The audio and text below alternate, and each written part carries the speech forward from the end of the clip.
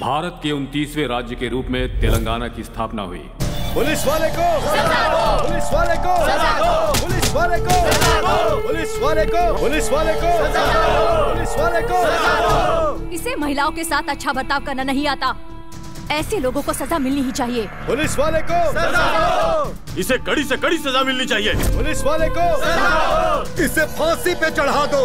सजा दो, पुलिस वाले को सजा दो, पुलिस वाले को सजा दो, पुलिस वाले को सजा दो, पुलिस वाले को सजा दो, पुलिस वाले को सजा दो, पुलिस वाले को सजा दो, पुलिस वाले को सजा दो, पुलिस वाले को सजा दो, पुलिस वाले। कौन है ये आदमी? इसका एरिया कौन सा है? क्या इसे व्यक्तिगत मामले में फंसाया गया है या फिर ये खुद गलती करके फंसा है? ये कहां पर रहता है? इन सारी बातों की जानकारी कोर्ट में पेश करने के लिए एक स्पेशल ऑफिसर को नियुक्त किया जाए। सर, उसके तालुका और डिटेल्स की फाइल है सर। वहां की पब्लिक को यहां बुला लें क्या? नहीं, रहने दो, हम खुद पब्लिक से जाकर मिलते हैं। जब से वो हमारे कॉलेज में आए हमारी रैगिंग बंद हो गई। वो बहुत अच्छे हैं, सुपर्ब है। मैं भीख मांगा करता था सर, आज उनकी वजह से मैं स्कूल जा पा रहा हूँ। वो भगवान है सर। बेटा बेटी ने छोड़ दिया तो मैं रास्ते पर आ गया था, तब वो हर महीने हमें कुछ पैसे देकर जाते थे। वो महान आदमी है सर। उनकी जिंदगी में बीवी बच्चे घर परिवार का कोई महत्व नहीं है सर। सब कुछ उनका पुलिस स्टेशन है। उनका मेरा परिचय सिर्फ एक दिन का ही है सर, लेकिन मैं अपनी पूरी जिंदगी उन्हें भूल नहीं सकता। क्रिमिनल्स को छोड़ के अच्छे आदमी को आपने अरेस्ट किया सर। सब बंद करवा देंगे। सुनिए जी, सुनिए ना, उठ जाइए। ये रही आपकी कॉफी। अरे आप कब उठेंगे और कब तैयार होंगे? एक शादी में हमें काकीनाडा जाना है, आपको बताया था मैंने। नहीं होगा इंदिरा, तुम चली जाओ, मुझे वैजाग जाना है। नहीं होगा? वो लोग इतने सालों से हमें बुला रहे हैं और हम एक बार भी नहीं गए हैं। अगर इस बार भी हम नहीं जा पाए तो उन्हें बहुत बुरा लगेगा। मेरे लिए वैजाग जाना बहुत जरूरी है, एक इम्पोर्टेंट पर्सन से मिलना है, बताया ना। हाँ। तुम्हारे पापा हमारे साथ नहीं आ रहे हैं, उन्हें हमसे भी इम्पोर्टेंट काम है कह रहे हैं। अब तुम्हें इन्हें कन्विंस करो। हाँ। डैडी डैडी, आप भी हमारे साथ चलिए ना डैडी। नहीं जा पाऊंगा। प्लीज डैडी, हम सब ने मिलकर ये प्लान बनाया था ना। मैं सच में नहीं जा पाऊंगा बेटी, प्लीज इस बार तुम लोग मुझे माफ कर दो। अच्छा ठीक है डैडी, मेरे पास एक बहुत अच्छा प्लान है। आप पहले हम सबको अपने साथ लेकर चलिए, उसके बाद हमारे साथ मिलकर ट्रिप को एंजॉय कीजिए, ठीक है? प्लीज डैडी, एक बार चलिए ना। Please daddy, please daddy. आप इनसे मिलने के लिए वाइजैक जा रहे हो? हमारे वाइजैक पहुंचने तक आप हमें इसके बारे में कुछ बताइए ना। उसकी फाइल को जल्दी से क्लोज कीजिए और ट्रिप एंजॉय कीजिए। एक बात जान लो, अगर तुम लोग उसके बारे में सब कुछ सुनना चाहोगे तो ठीक है, नहीं तो तुम लोगों को काकीनाडा में उतार कर सीधा वैजाग चला जाऊंगा मैं। ठीक है, हम उसके बारे में सुनने को तैयार हैं। अपने अपने गांव का नाम बताओ। गुंटूरू sir, गोदाड़ा sir, Angul sir, Rajahmundry sir. तुम्हारा गांव कौन सा है? पापा का रायलसीमा है, माँ का तेलंगाना। मैं आंध्रा में पैदा हुआ हूँ। I am an Indian sir. Very good. तुम्हारे पापा क्या करते हैं? पापा गुजर गए, मम्मी MRO है। नमस्ते मैडम जी। नमस्ते। सब मेरी बात पर गौर कीजिए। तुम सब लोगों की मेहनत और दुख देखकर और तुम लोगों पर भरोसा करके तुम्हारी जमीन जिस पर सिर्फ तुम्हारा ही हक होना चाहिए, मैं कोर्ट से लड़कर वो वापस दिलवा रही हूँ। अब तुम लोग भी बहुत मेहनत करो और अपने बच्चों का भविष्य सफल करो। यही यहाँ के हर इंसान का लक्ष्य होना चाहिए। ठीक है मैडम जी।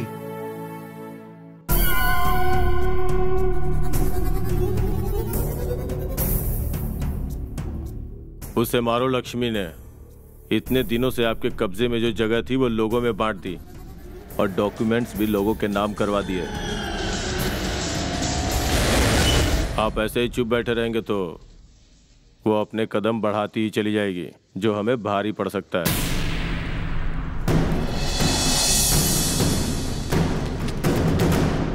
उनके लोग हमें मार मार के भगा रहे हैं। हम पुलिस स्टेशन गए तो वहाँ के ऑफिसर ने हमें एनकाउंटर की धमकी दी। मैडम, तुम क्या करते हो? मैं दूध बेचता हूँ मैडम जी।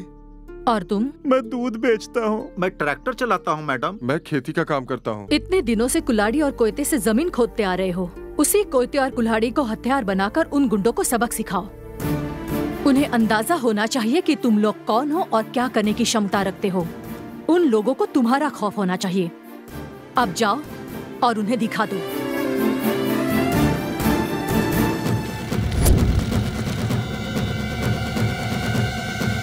मालिक, अब हमें क्या करना चाहिए? छोटे सांप को भी खत्म कर देना चाहिए, नहीं तो वो भी डस सकता है।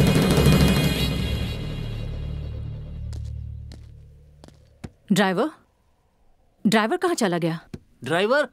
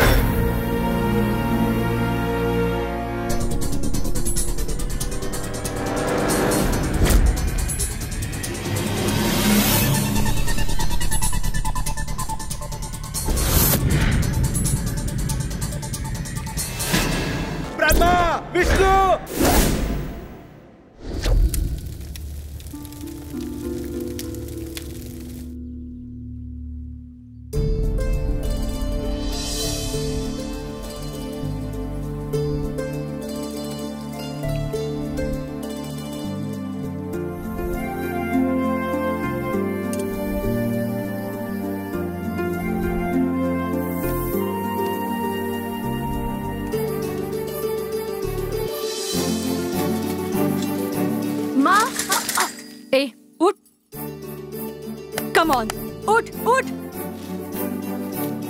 चल उठ जा, कम ऑन कम ऑन।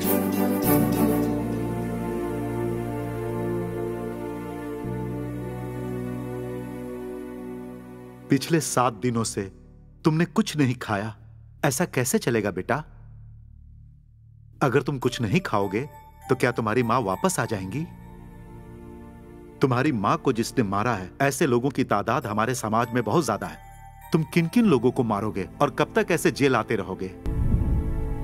मेरी बात नहीं समझे ना? ये पुलिस की यूनिफॉर्म पहन लो। तुम अभिमानी और साहसी बनोगे तो तुम्हारा नाम जरूर मशहूर होगा। तुम्हें देखकर लोग सोचेंगे कि मुझे भी ऐसा ही बनना चाहिए। तुम रहो या फिर ना रहो, लेकिन तुम्हारी बातें लोगों के अंदर जीवित रहनी चाहिए।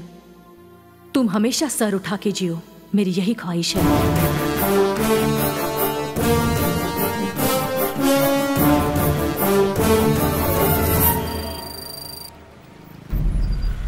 सिर्फ अफसोस करके अपने सर पे मारने से कुछ नहीं होगा, और ना ही मुझों पे ताव देने से। अबे बेटो, जो मैं कहता हूँ उसे गौर से सुनो। मैं मरने से पहले राजनीति में अपने परिवार के लोगों को देखना चाहता हूँ। भाई कहाँ है? आ रहे हैं sir.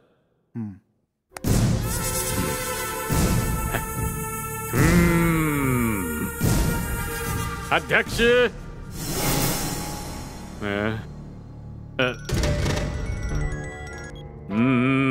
Sorry sir, high command ने आपको टिकट देने से मना कर दिया है।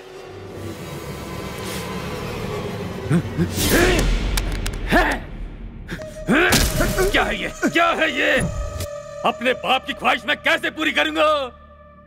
तुमने टिकट पाने की बहुत कोशिश की, लेकिन हाई कमांड ने तुम्हें सीधा सीधा इनकार कर दिया और तुम्हारी टिकट अपोजिशन को दे दी। अपोजिशन वाला ही नहीं रहा तो चौंक क्यों रहे हो? यही तो है राजनीति।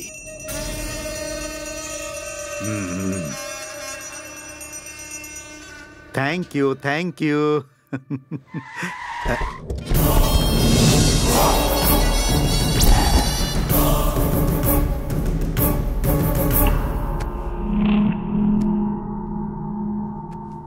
मेरे बाप की एक छोटी सी इच्छा थी कि मेरा भाई पॉलिटिशियन बने। करोड़ों रुपए पार्टी फंड में देकर मेरा भाई टिकट पाने की कोशिश कर रहा है, लेकिन तुम इतने मशहूर हो कि भाई की जगह तुम्हें टिकट दिया जा रहा है। मैं नहीं रहा तो पॉलिटिक्स खत्म नहीं हो जाएगी। अगर मुझे कुछ हो जाता है तो उसके बाद मेरा भाई है। अगर मेरा छोटा भाई नहीं रहा तो मेरा दामाद है। अगर मेरा दामाद नहीं रहा तो भी मेरा छोटा दामाद पॉलिटिक्स करेगा।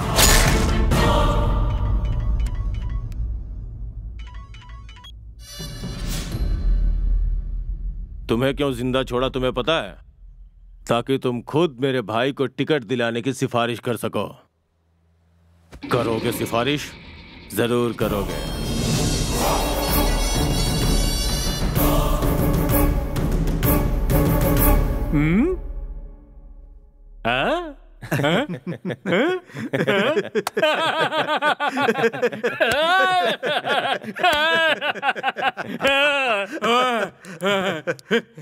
ये ले भाई।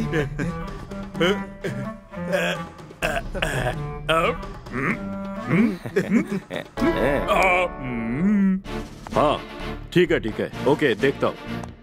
हाँ समझ गया ओके।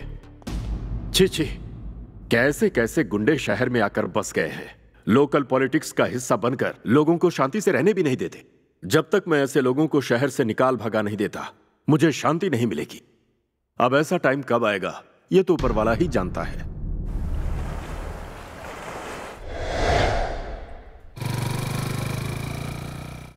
किसी भी परिस्थिति में उस पुलिस ऑफिसर के बारे में किसी को पता नहीं चलना चाहिए।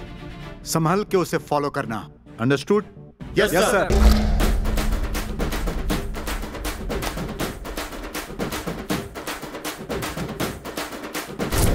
रुक जाओ।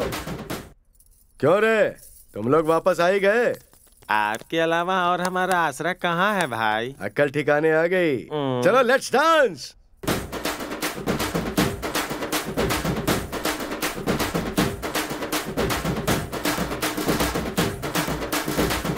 रुक जाओ रे, बहुत वक्त हो गया है। चलो बर्थडे केक काटते हैं। ला रे चाकू तो दे। ये लो भाई। ये कैसा चाकू है? अरे ओरिजिनल चाकू दे। ये लो भाई काट दो। ये हुई ना बात। रुको भैया, हमारी बहन आ रही है। वो कौन है? नहीं है, गांव से आई है भाई। फिगर देख के पागल हो जाओगे। ये कैसे हुआ?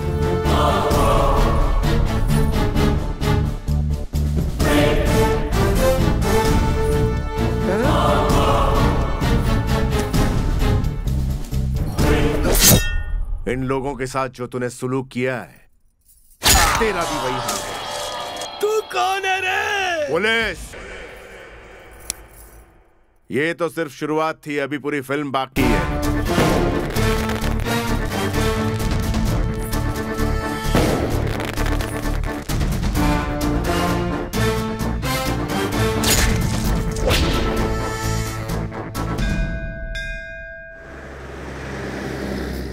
सर, राजमंड्री में खाना पीना छोड़कर एक बाप अपनी बेटी की समाधि में बैठा हुआ है, वो भी 4 दिनों से। पर उसके साथ हुआ क्या है? क्या है कि वो लड़की जिस कॉलेज में पढ़ती थी वहाँ उसके साथ एक विचित्र सा हादसा हुआ। उसके कॉलेज का ही एक लड़का कॉलेज आते जाते उसे हमेशा परेशान किया करता था।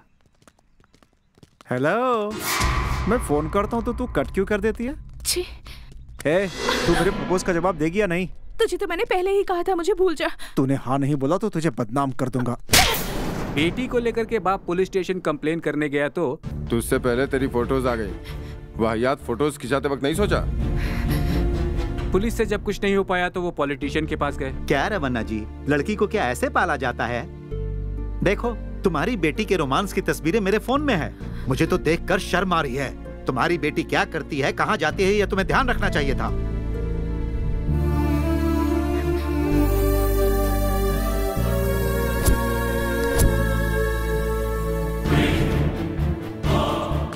जो कुछ भी उसके साथ हुआ वो सह नहीं पाई और उसने ब्रिज से कूदकर आत्महत्या कर ली।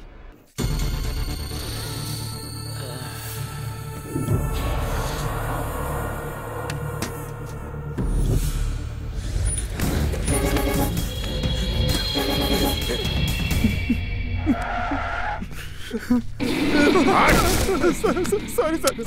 यही लोग हैं जिन्होंने तुम्हारी बेटी की जिंदगी तबाह की। बोलो क्या करें इनका? इन्हें मार दीजिए सर। मेरी इस मासूम बेटी की मौत के जिम्मेदार ये लोग हैं। इन्हें छोड़िए मत सर, मार डालिए इन्हें। मार दीजिए सर इन्हें। दूसरों की बहन बेटियों की इज्जत के साथ खिलवाड़ करना तुम लोगों को अच्छा लगता है, क्यों? वही सुलूक अगर कोई तुम्हारे परिवार के साथ करे तो तुम बर्दाश्त करते? नहीं करते।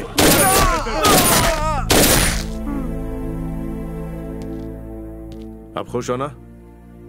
जाओ जाकर खाना खाओ। और सभी लड़कियों से कह रहा हूं, जिंदगी में कदम कदम पर तुम्हें ऐसे छिछोरे लोग मिलेंगे। इनसे तुम्हें हार नहीं माननी है। जब तुम इनसे मुकाबला करने की ठान लोगी, उसी वक्त इनकी हार तय समझो। Take care.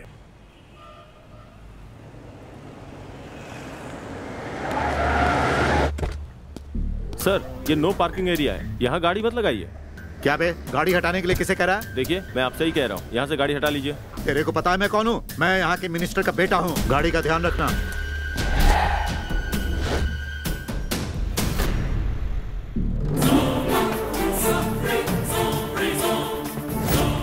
कौन है रे तू? आजकल तुम लोग भी पीने लगे हो क्या?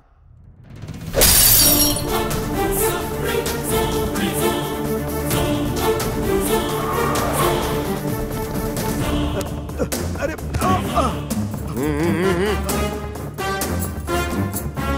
अरे क्या ये? क्या कर रहा है तू? इन मुर्दों की बदबू सुबह तक लेता रहे, तभी तुझे पता चलेगा कि पुलिस का पावर होता क्या। तेरे को पता है मैं कौन हूँ? फर्क नहीं पड़ता। बता, तुझे क्या पता चला? पुलिस भगवान है। जाकर तेरे बाप से बोल कि पुलिस वालों का सम्मान करें। किसका? पुलिस वालों का? क्या सुना तूने? राजनीति वाले हीरो हीरोइन के आगे पीछे घूमते रहते हैं। उनसे हम जैसे पुलिस वालों का थोड़ा सम्मान करने के लिए बोल। गलती हो गई, लेकिन तुम हो कौन? पुलिस।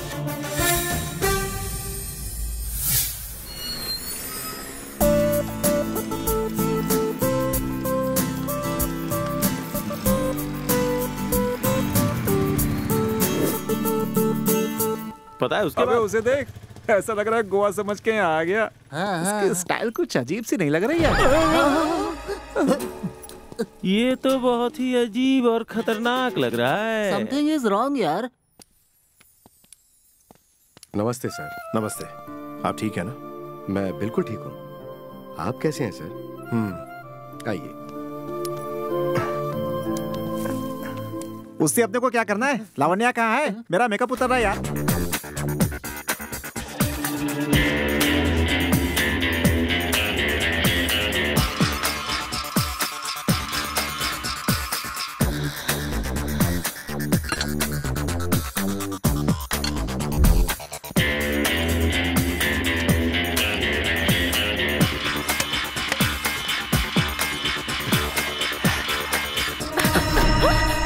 बहुत खूबसूरत।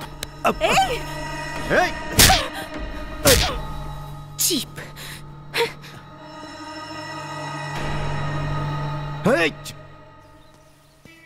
लावण्य आ गई ना? हाँ, आ रही है। तुझे कैसे पता चला? तेरे पीछे भी दो आंखें हैं क्या?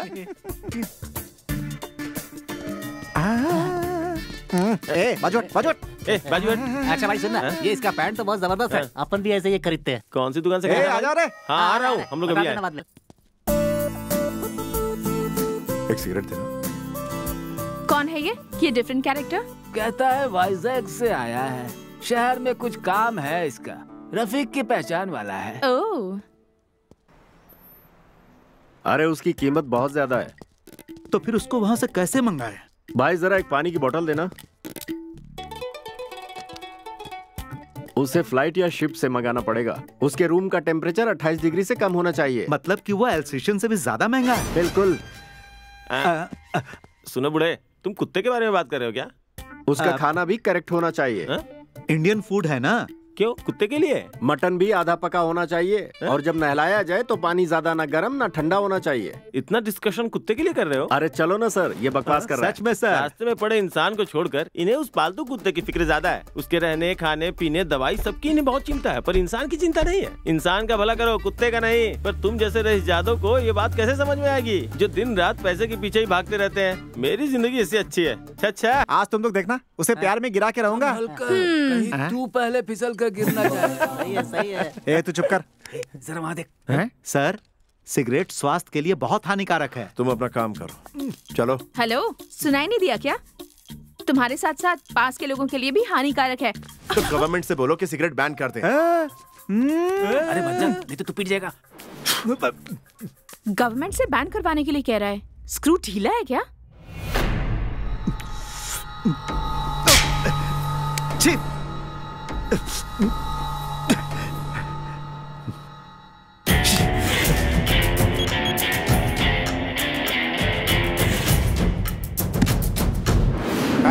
अरे भाई यहाँ पे हो क्या रहा है? लोकेशन देखने के लिए कर्माकर जी आ रहे हैं। हाँ, कर्माकर? हाँ, सेंसेशनल डायरेक्टर कर्माकर जी आ रहे हैं। ये तो बहुत बढ़िया है। कहाँ है वो देखो आ गए। अरे लेट हो गया हूँ।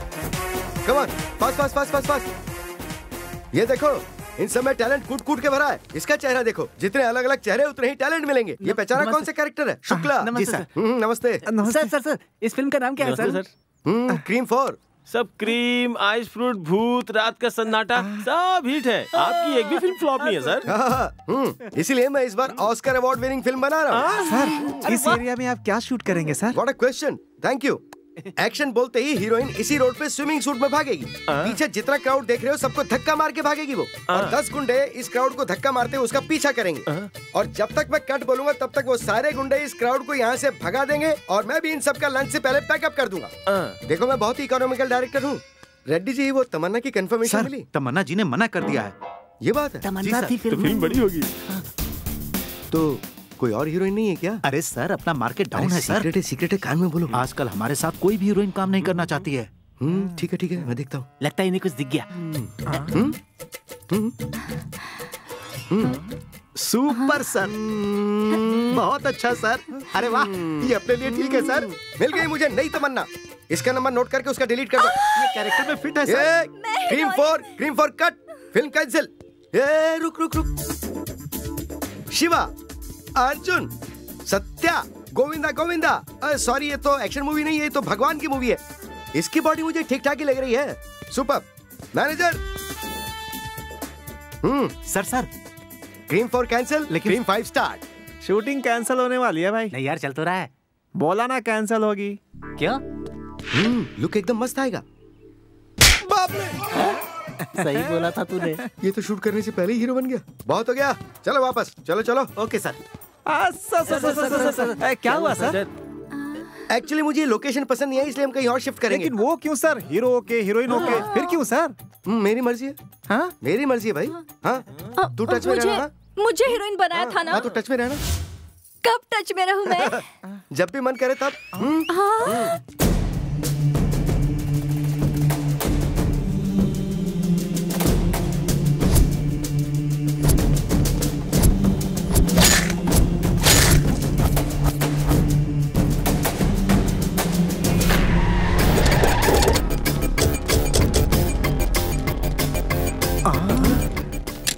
तेरी डार्लिंग के घर पे जा रहे हैं। इनको अगर तूने मार दिया ना तो हीरो बन जाएगा तू। वरना समझ ले तेरी इज्जत गई। चुप रह। ये बिल्कुल सही कह रहे हैं। तो चुप कर।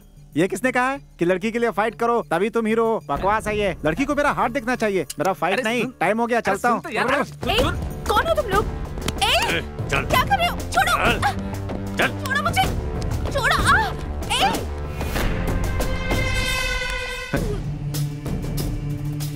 प्यार की भाषा नहीं समझी ना? हे भगवान, इन गुंडों से इस बच्ची को बचा लो भगवान।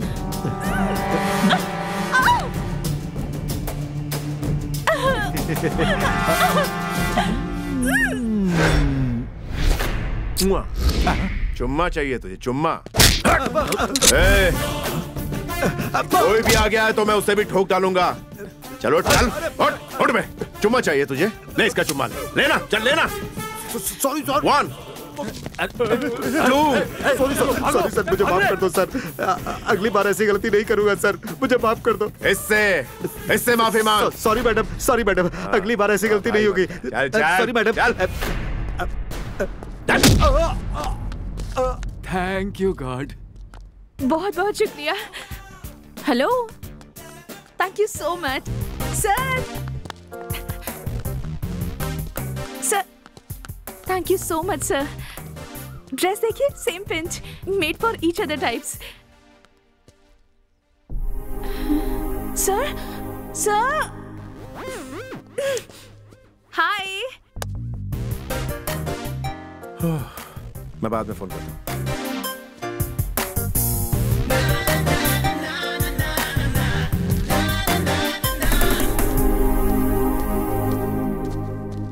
इसके बाद पता है क्या हुआ? मर्डर्स का वीडियो शूट किया शहर में आई एक नई लेडी जर्नलिस्ट ने।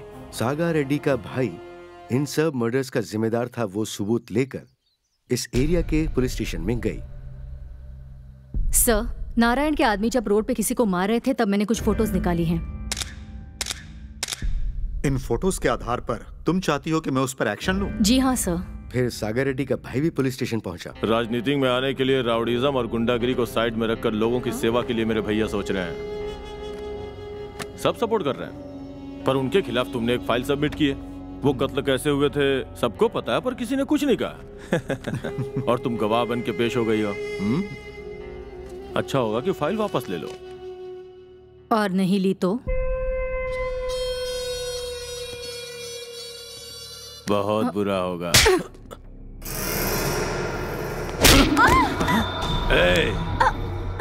तुझे प्यार से समझाया, पर तुझे शायद मेरी भाषा समझ में नहीं आई। अब तेरा जो भी हश्र होगा उसकी जिम्मेदार तू खुद है। वो लेडी जर्नलिस्ट ये बेइज्जती सहन नहीं कर पाई। वो भाग के बाहर आई और एक ट्रक से टकरा के अपनी जान। भाई वो जर्नलिस्ट ट्रक के नीचे आकर मर गई। इस बात को मीडिया वाले सारी जगह फैला देंगे। तू क्यों टेंशन ले रहा है? आने वाली गवर्नमेंट अपनी है।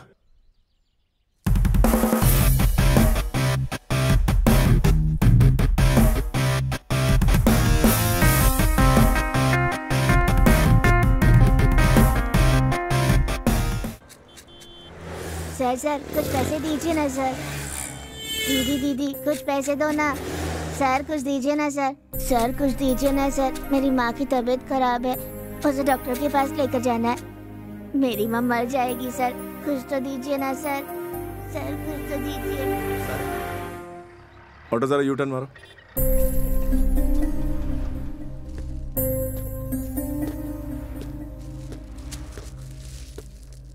नमस्ते सर। क्या कर रहे हो? बेटा भीख मांग रहे हो? क्यों कर रहे हो ऐसा? कोई नया कानून निकला है सर, काम से निकाल दिया। क्या कर सकता हूँ सर? मेरी माँ बहुत बीमार है, मेरे अलावा कोई नहीं है उसका। इसलिए हमारे भारत में बच्चों को काम करने का हक नहीं है सर। तो हम भीख मांगने के अलावा क्या करें?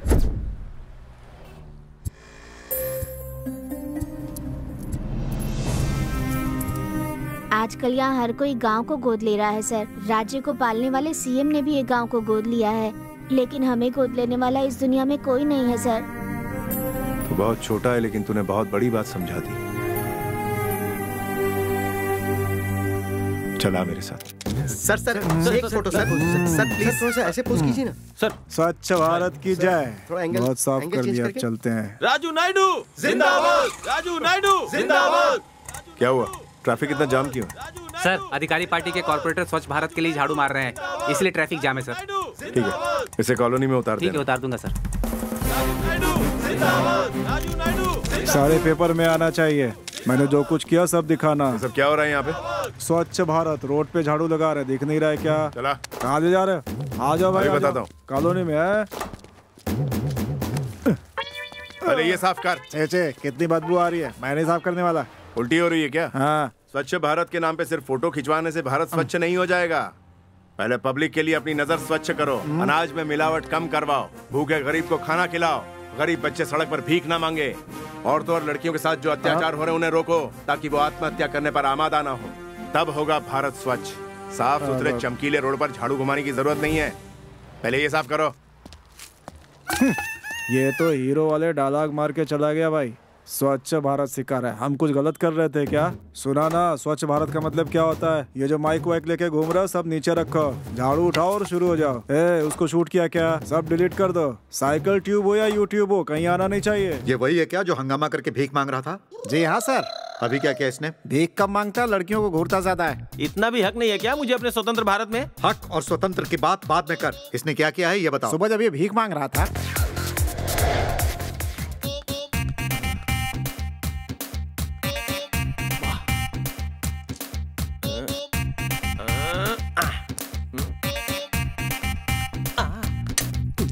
Hello police station. इसमें गलती क्या है? मुझे देखने का हक नहीं है क्या? नहीं, तुझे हक नहीं है। ऐसा क्यों?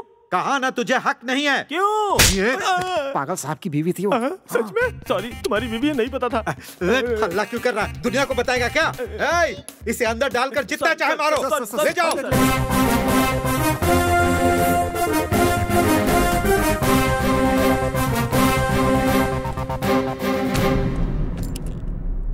कौन हो भाई तुम? क्या काम है? वो मरी हुई जर्नलिस्ट का केस कहाँ तक पहुंचा? ये पूछने वाले तुम कौन हो? मरी हुई जर्नलिस्ट का केस कहां तक पहुंचा? अरे ये तो हीरो है, पूरी डिटेल्स बतानी होगी। क्या कर रहा तू? पागल हो गया क्या? पुलिस पे हाथ उठाता है, आखिर कौन है तू? 1995 batch, Durga Prasad, circle inspector of police, Vijayawada range, made in India. और कितने डिटेल्स चाहिए तुझे? अच्छा एक बात बताओ, जो गलती करेगा उसके साथ क्या करना चाहिए? उसे अरेस्ट करना चाहिए सर। अरेस्ट करो इसे। सर मैं ऐसा ही हूँ, आप मुझे अरेस्ट करेंगे? तो तू कोई स्पेशल हो गया क्या? इसके मुंह को सील करो और बंद कर दो इसे। Super sir. कौन है ये? भिखारी है सर, पब्लिक में न्यूसेंस कर रहा था, इसीलिए सर ने इसे अंदर करने के लिए कहा। बाहर ले जाओ उसे। चल रहे। तू हाथ मत लगा मुझे। क्यों रे, इतना क्यों मारा इसको? सर ने कहा था मारने को। गलती क्या किया? वही पब्लिक में न्यूसेंस कर रहा था ये। क्लियर बताओ क्या किया इसने? ये पब्लिक न्यूसेंस होता है क्या? सोचिए मेरी छोटी सी हरकत को ये पब्लिक न्यूसेंस बोलता है। दिन नहीं देखता, रात नहीं देखता, सुबह नहीं देखता, शाम नहीं देखता। पता है कितनी मेहनत से भीख मांगने का काम करता हूँ मैं? ये आप लोगों को गलत लगता है सर? और बड़े बड़े उद्योगपति टेबल के नीचे से लाखों करोड़ रुपए का घपला करते हैं, वो आप लोगों को गलत नहीं लगता है सर? उन्हें अरेस्ट क्यों नहीं करते? दम नहीं है क्या? अब क्या करे तू ही बता। पब्लिक गलत करती है तो पुलिस मारती है। हाँ लेकिन पुलिस ने गलती की तो पुलिस को मारेगा क्या? मैं रेडी हूँ सर। सबको बोलो लाइन में खड़े रहे। विकलांगों को, भीख मांगने वालों को, छोटे छोटे बच्चों को, अनाथ लोगों को या बूढ़े लोगों को गलती करे तो अरेस्ट करो, लेकिन मारने का अधिकार नहीं। This is my law, understand? कहाँ है तुम्हारा एसआई? कब तक चक्कर लगाना पड़ेगा हमें? सुनो, ऐसा ही नहीं है, आप बाद में आइएगा। क्या है ये सब? 10 बार बुलाते रहते हैं, कितना चक्कर लगाएंगे हम? ये केस क्लियर कब होगा बताइए? ऐसे क्यों चिल्ला रहे हो? सर ये लोग काफी दिनों से।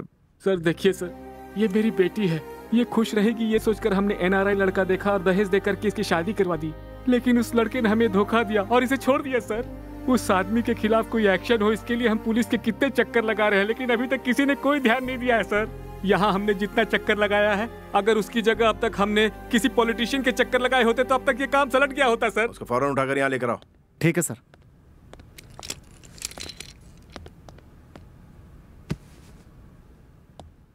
सर यही है वो। Good morning sir. तुम ही हो इनके एनआरआई दामाद? हाँ जी सर। इन्होंने 1 करोड़ का दहेज दिया था अपनी बेटी की शादी में, और उन्हीं पैसों से मैंने अपना बिजनेस शुरू किया। बिजनेस में लॉस हुआ तो पैसे डूब गए। अब जब पैसे नहीं रहे तो मैं इनकी बेटी को कैसे संभाल सकता हूँ? बिजनेस में लॉस हो गया तो बीवी को छोड़ देगा, और नहीं तो क्या सर। बस इतनी सी बात। लेकिन सर एनआरआई दामाद है, सोचा बेटी बहुत खुश रहेगी वहाँ। अपनी बेटी को अमेरिका में सेटल करने के लिए लाखों रुपया खर्चा करने के लिए तैयार हो जाते हो, और जब कोई लफड़ा हो जाता है तो पुलिस की याद आती है। एनआरआई से रिश्ता जोड़ने से पहले पुलिस स्टेशन आना चाहिए और उस लड़के की पूरी कुंडली निकालनी चाहिए, तब जाकर ये पुलिस एक्शन लेती है। I love you sir. क्यों मैडम, अगर तुम इसका सपोर्ट करती हो और ये कहती हो कि जैसे भी रखे मैं रहने के लिए तैयार हूं, तो मैं इसे छोड़ दूंगा। और अगर तुम कहोगी कि इसने तुम्हें धोखा दिया है और अगर तुम दूसरी शादी करना चाहती हो, तो फिर मैं इस पर एक्शन जरूर लूंगा। मैं दूसरी शादी जरूर करूंगी, लेकिन इसे अकल आनी चाहिए, और सिर्फ इसे ही नहीं बल्कि इसके जैसे जितने भी एनआरआई लड़के हैं उन सबको अकल आनी चाहिए। क्यों बे, शादी एक बिजनेस है, बीवी एक बिजनेस है। इसे ले जाकर किसी भी काम के लायक मत छोड़, अंदर डाले। गलत है सर। खादी पहनने वाला नेता एक बार के लिए धोखा दे सकता है, लेकिन खाकी वर्दी पहनने वाली पुलिस कभी अपने ड्यूटी से पीछे नहीं हटती। आप जा सकते हैं। क्या बात है सर। अभी असली मैटर पर बात करते हैं। तुम लोगों को समझ में नहीं आया? मैं उस जर्नलिस्ट के बारे में बात कर रहा हूँ। वो सागर रेड्डी का भाई विनोद रेड्डी सर। कहाँ रहता है वो यहाँ नहीं रहता है सर, वो लड़कियों की फिराक में इधर उधर घूमता रहता है। उसको यहाँ कैसे ला सकते हैं? वो यहाँ नहीं आने वाला है सर। लेकिन हाँ सर, उसके भाई को कुछ हुआ तो वो जरूर यहाँ आएगा। ओह, फिर तो उसके भाई को कुछ ना कुछ होना चाहिए। हाँ सर। ये बताओ उसकी गैंग में कितने लोग हैं? कम से कम उसके 20 लोग तो होंगे सर। ये बताओ उन लोगों में फैमिली अटैचमेंट वाले लोग कितने हैं? मेरे ख्याल से शायद 8 लोग होंगे सर। बचे हुए जितने सबको ठोक डालो। क्या सर? क्या बात है, डर लग रहा है क्या? डर नहीं सर, ईश्वर ने परमिशन दे दी है ऐसा लग रहा है। ठीक है, उड़ा दो। Okay sir. Okay sir. अंग्रेज के जमाने की बंदूक रख दो और रिवॉल्वर या लेटेस्ट हथियार उठाओ। Yes sir. चलते हैं सर। अच्छा बात सुनो। जी सर। ऑर्डर्स किसके है याद रखना। समझ गया सर, इनकाउंटर सारा एसआई के अकाउंट में। सेट है सर।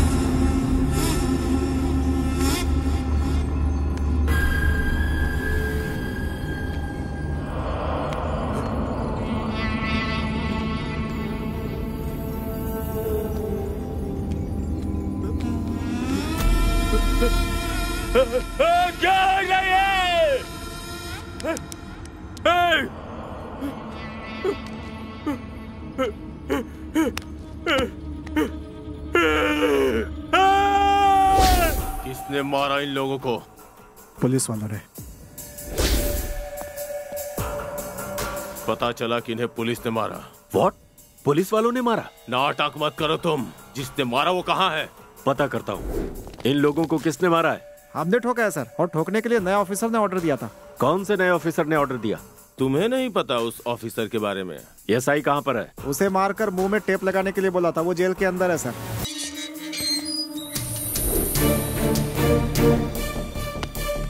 एक घंटे के अंदर उसे पेश करो। उसके आने तक तुम यहीं रहोगे, कहीं नहीं जाओगे।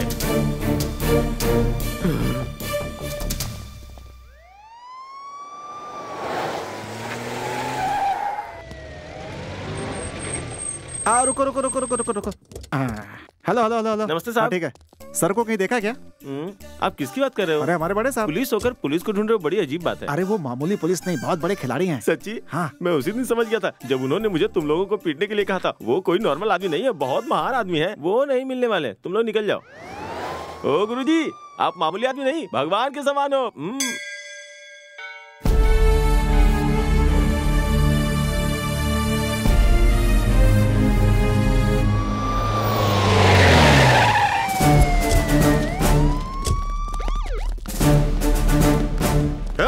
हर गली हर घर में जाओ, ढूंढो उसे। चाहे कुछ भी हो जाए, उसे ढूंढ कर मेरे सामने ले आओ। सर किसको ढूंढ रहे हैं, हमें भी बताइए ना सर। तुम्हारे कॉलोनी में जो नया आदमी है ना, ढोंगी पुलिस, उसे ढूंढ रहे हैं। अच्छा, वो स्टाइलिश? वो स्टाइलिश नहीं, किलर है। उसने 11 लोगों को मार कर पूरे शहर में सनसनी फैला दी है। उसी को ढूंढ रहा हूँ। हे भगवान, हम जिसे हीरो समझ रहे थे वो तो ढोंगी निकला भाई। आप अपना मुंह बंद रखिएगा, हम ये टेंशन में मर रहे हैं। Something is wrong. हमें तो उस पर पहले से ही डाउट था, वो जरूर कोई करामात करेगा। हाँ सही है सही है। वो गलत नहीं हो सकता सर, उससे कभी गलती नहीं हो सकती। ये जरूरत से कुछ ज्यादा बोल रहा है, इसे जीप पे डालो। सर, मैं तो ऐसे डायलॉग दे रहा था सर। लेकिन सर वो रफीक है ना, रोज उसे पिकअप करता है। उसका कोई ना कोई रिलेशन है सर। ये रफीक कौन है? वही सर, आपकी तरह पुलिस वाला, हैंडीकैप्ड है। इसी कॉलोनी में 108 नंबर में रहता है सर। जाओ जाकर ले आओ उसे।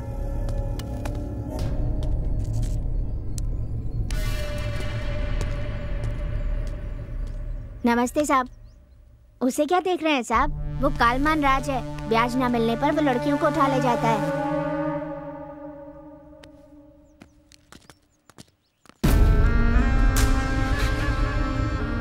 क्यों रे, मेरा पैसा नहीं देगा क्या?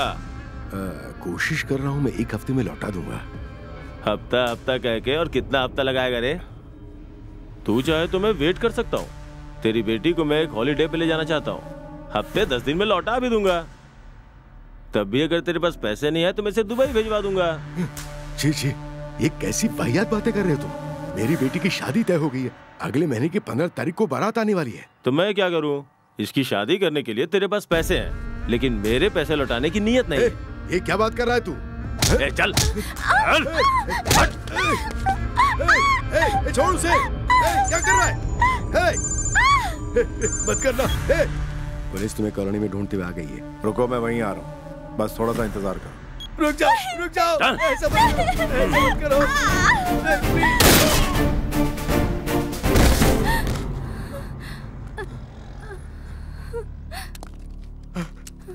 इस भगवान ने आपको बिल्कुल सही वक्त पर भेजा है।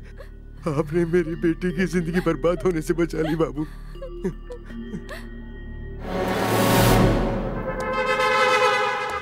सर सुनिए, वो आपके पास ही आ रहा है। बहुत मजा आएगा।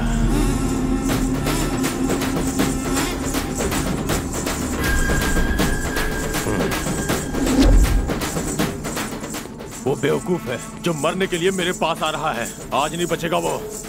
रुक रे, आने दो उसे।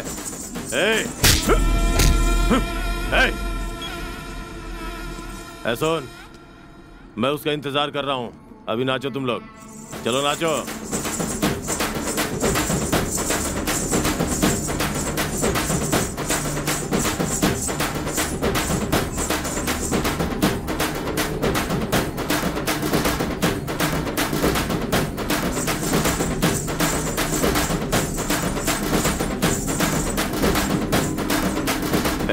तू आ।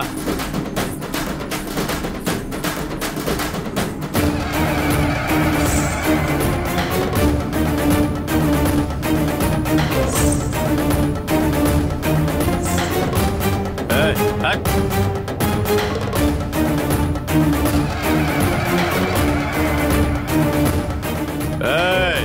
तू आ रे, तुझसे कह रहा हूं, इधर आ। इधर आ।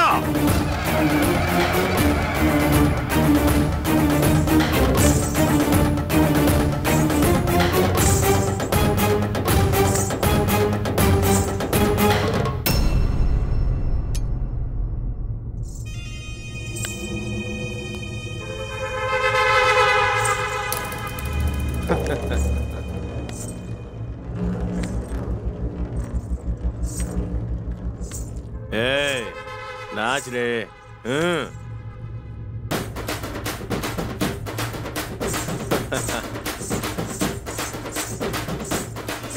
तुम लोग क्या देख रहे हो? जाओ एंजॉय करो।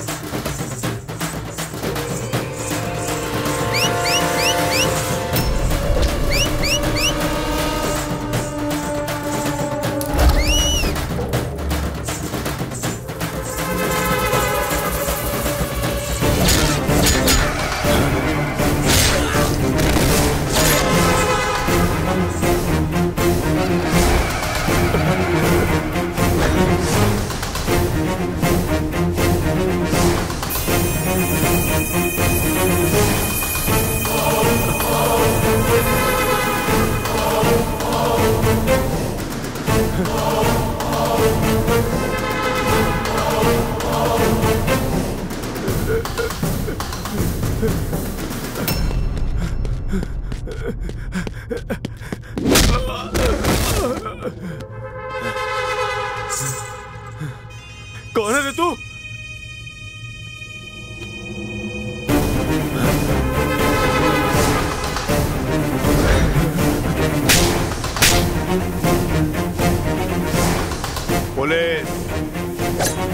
पुलिस को तूने क्या समझ रखा है? अपने घर का मामूली वॉचमैन? तूने बुलाया था, मैं आ गया। नहीं, देख।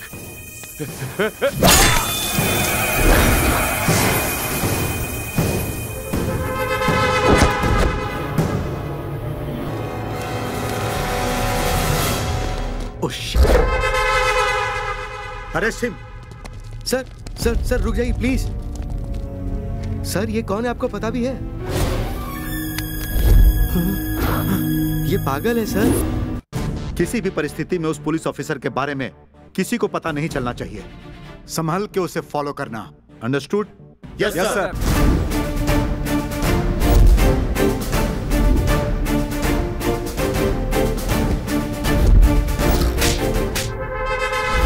ये मेंटल हॉस्पिटल से भाग के आया सर। हम लोग इसे पिछले 25 दिनों से ढूंढ रहे हैं।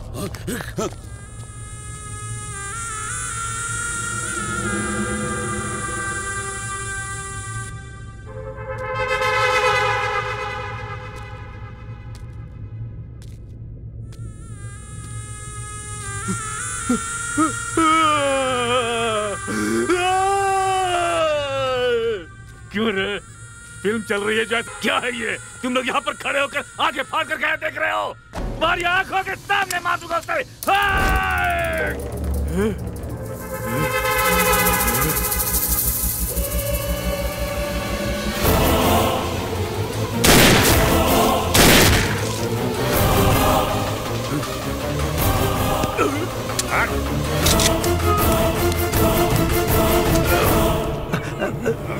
सर क्या हो गया सर? चलो जल्दी ले चलो इन्हें, चलो।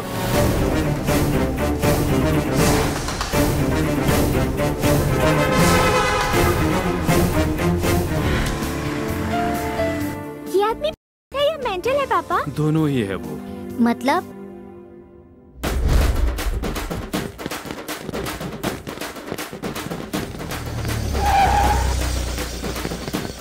रोड तो सबका है, ट्रैफिक जाम करोगे? ज्यादा नौटंकी मत करो, जाओ यार।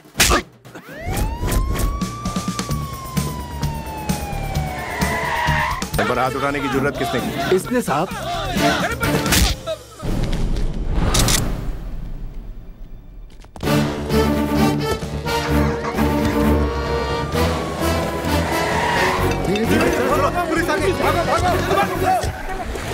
ए पुलिस वाले, हमारे आदमी को अरेस्ट करता है, हमारे एरिया में आके हमसे होशियारी। गणपति पापा जरा ऊपर देख, दुकान का नाम रखा है कनक दुर्गा वाइन्स। ये क्या कर रहा है तू? ये भक्ति है?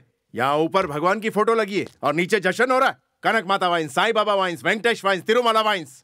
भगवान के नाम पर काले काम करता है। रोड के बीच में मूर्ति रख के पुलिस वालों को मारता है। भाई है तू? हाँ तेरी, चल मेरे साथ दिखाता हूँ। देखिए देख क्या है। भक्ति ऐसे नहीं होती भगवान को रोड के बीच रख के उसके आसपास नाचना, बल्कि ऐसा हशर होने से रोकना।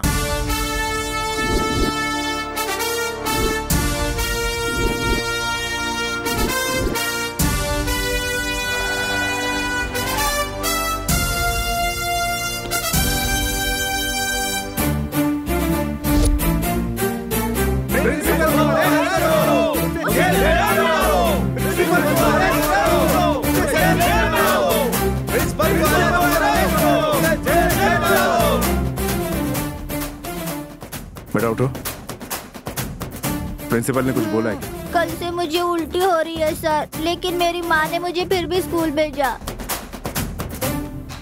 तो इसकी माँ को अरेस्ट करो। कानून की पावर क्या है ये सबको सिखाए तू, न्याय को पाने खातिर अन्याय से लड़ जाए तू। जख्म देता है गहरा, जुल्म खत्म करना काम तेरा, कोई दुश्मन न भूले तेरा चेहरा। बेटा इसे छोड़कर चला गया है, 3 दिनों से यहीं पर बैठी उसका इंतजार कर रही है। वो कुछ नहीं है सर, बाजू में वृद्धाश्रम है ना, हर दिन कोई बेटा या बेटी अपने माँ बाप को यहाँ छोड़कर जाते ही रहते हैं और ये बेचारे वहाँ इंतजार करते रहते हैं।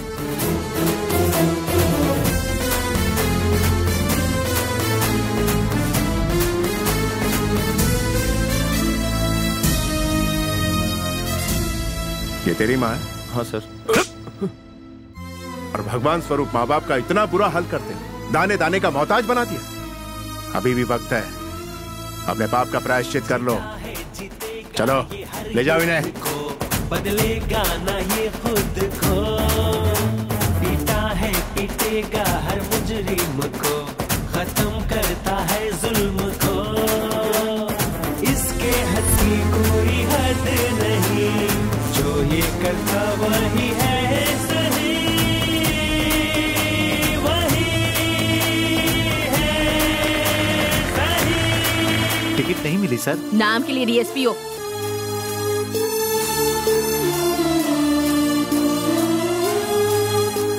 जाकर उन्हें सॉरी बोलो। आई एम सॉरी सर जी। इनसे माफी मांगो। I am very sorry. उनको समझा देना पुलिस वाले पर हाथ उठाने का किसी को हक नहीं। ठीक है सर।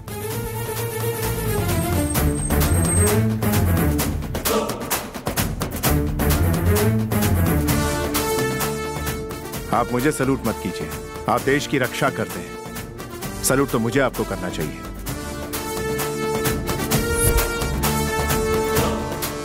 संभल कर जाइएगा।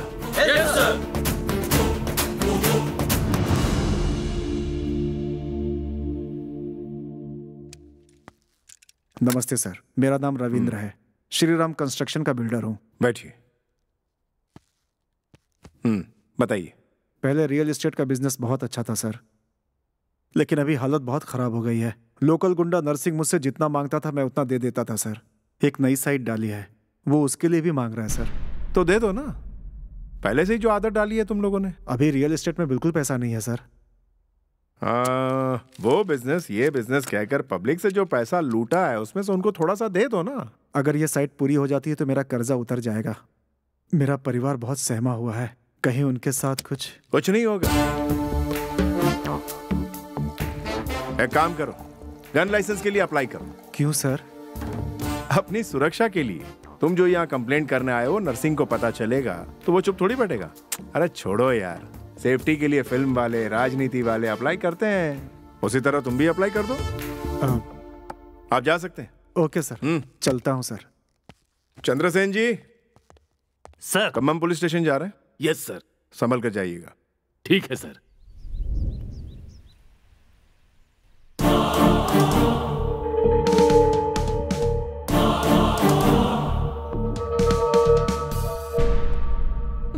गलती हो गई सर, अगली बार ऐसा नहीं होगा, मुझे माफ कर दीजिए सर। राजेंद्र। सर। ये औरत कौन है? सीता रानी सर, अपने एसआई अप्पल राजू ने इसे अरेस्ट किया है सर। क्या किया इसने? चीटिंग किया है सर। जैसे कंप्लेंट किया उसे बुलाओ। अभी बुलाता हूँ सर। सर वो आ गए सर।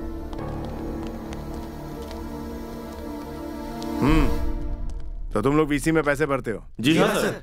साहब उसे छोटा बस साहब। तुम सभी लोगों ने उसे पैसा दिया है? हाँ सर। कितने? 2000 रुपए मैंने ब्याज से दिए थे सर, जो बढ़कर अभी 4 लाख हो गए। कौन देगा? 2000 का 4 लाख तुझे तेरा बाप भी बना के देगा क्या? साहब अब इस तरह से बात नहीं कर सकते साहब।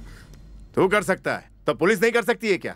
उंगली दिखाता है, खुद के लालच का ठिकाना नहीं और दूसरे को चोर बता रहे हो। भास्कर सर, इन सबको अंदर डाल के केस फाइल कर दो सर, और उनके हॉस्पिटल का खर्च इन सब से वसूल करो सर।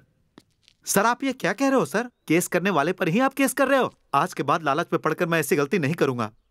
सर अब इसमें हमारी क्या गलती है? हम लोगों के तो हालात ही ऐसे हैं। भास्कर सर, उनकी सारी प्रॉपर्टी बेच डालो और इनका जो भी पैसा निकलता है इन्हें दिलवा दो। Yes sir. अब तुम लोग जा सकते हो। जी अच्छा सर, जा रहे हैं सर। जाते हैं सर। नमस्ते सर। हाँ क्यों बिल्डर जी इतनी जल्दी आ गए? लाइसेंस मिल गया सर, गन भी खरीद ली है। कल ही अप्लाई किया था और आज घोड़ा हाथ में आ गया। सरकार से कैसे काम निकालते हैं आप तो जानते ही हैं सर। भैया आप तो बड़े तेज निकले। क्या कर सकते हैं सर। अब क्या हो, भाई से मिलने का प्लान करो और क्या। वो सर वो पहले आप मिलो ना, उसको रंगे हाथों दबोचता हूँ। हाँ ओके सर। सर वो अभी निकला है सर। ज्यादा टेंशन मत लो, मेरी नजर है उस पर। सर वो पास में आ गया है। मैं स्पॉट लगा कर बैठा हूँ। Okay sir. सर उसकी कार रुक गई है। मैं बस आ ही रहा हूँ। वो ऊपर ही आ रहा है सर। मैं भी नीचे पहुंच रहा हूँ। सर वो ऊपर आ गया सर। 2 मिनट में आ रहा हूँ। वो पास में आ रहा है सर। मैं भी पास में ही हूँ। और पास में आ गया सर। मैं बिल्कुल पास में हूँ। वो मेरे सामने है सर। मारो उसे। हाँ मार डालो सर। शूट करो उसे। शूट।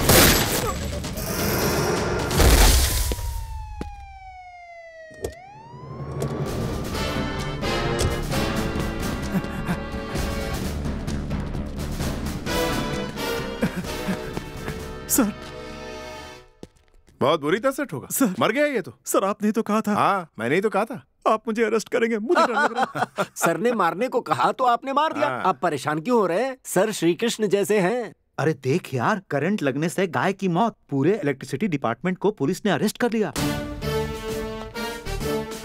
नमस्ते सर।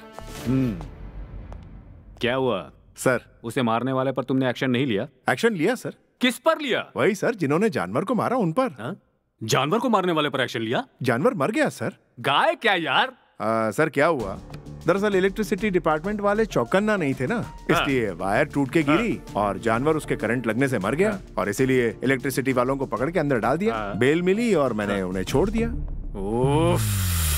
ये गाय क्या है, करंट क्या है, अरेस्ट क्या है, कुछ भी समझ में नहीं आ रहा है मुझे। मैं बता रहा हूँ ना। हाँ बताओ।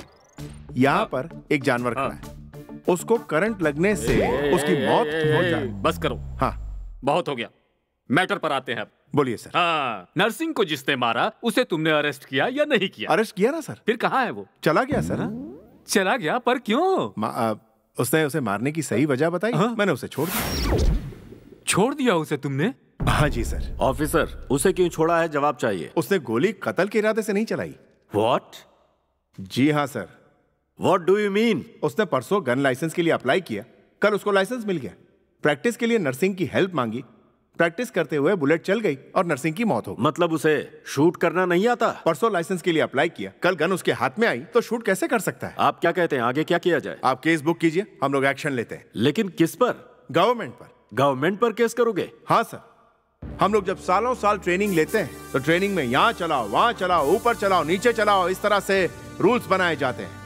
आफ्टर ऑल बाइक का लाइसेंस लेने के लिए 8वीं या 9वीं पास होना चाहिए, ऐसी कंडीशन गवर्नमेंट रखती है। तो इंसान की जान लेने वाली गन का लाइसेंस लेने के लिए किसी तरह का रूल क्यों नहीं है? आखिर तुम चाहते क्या हो? उन्हें गन चलाने की ट्रेनिंग दिलवाई, तब अगर वो गलती करे तो उन पर एक्शन लेंगे।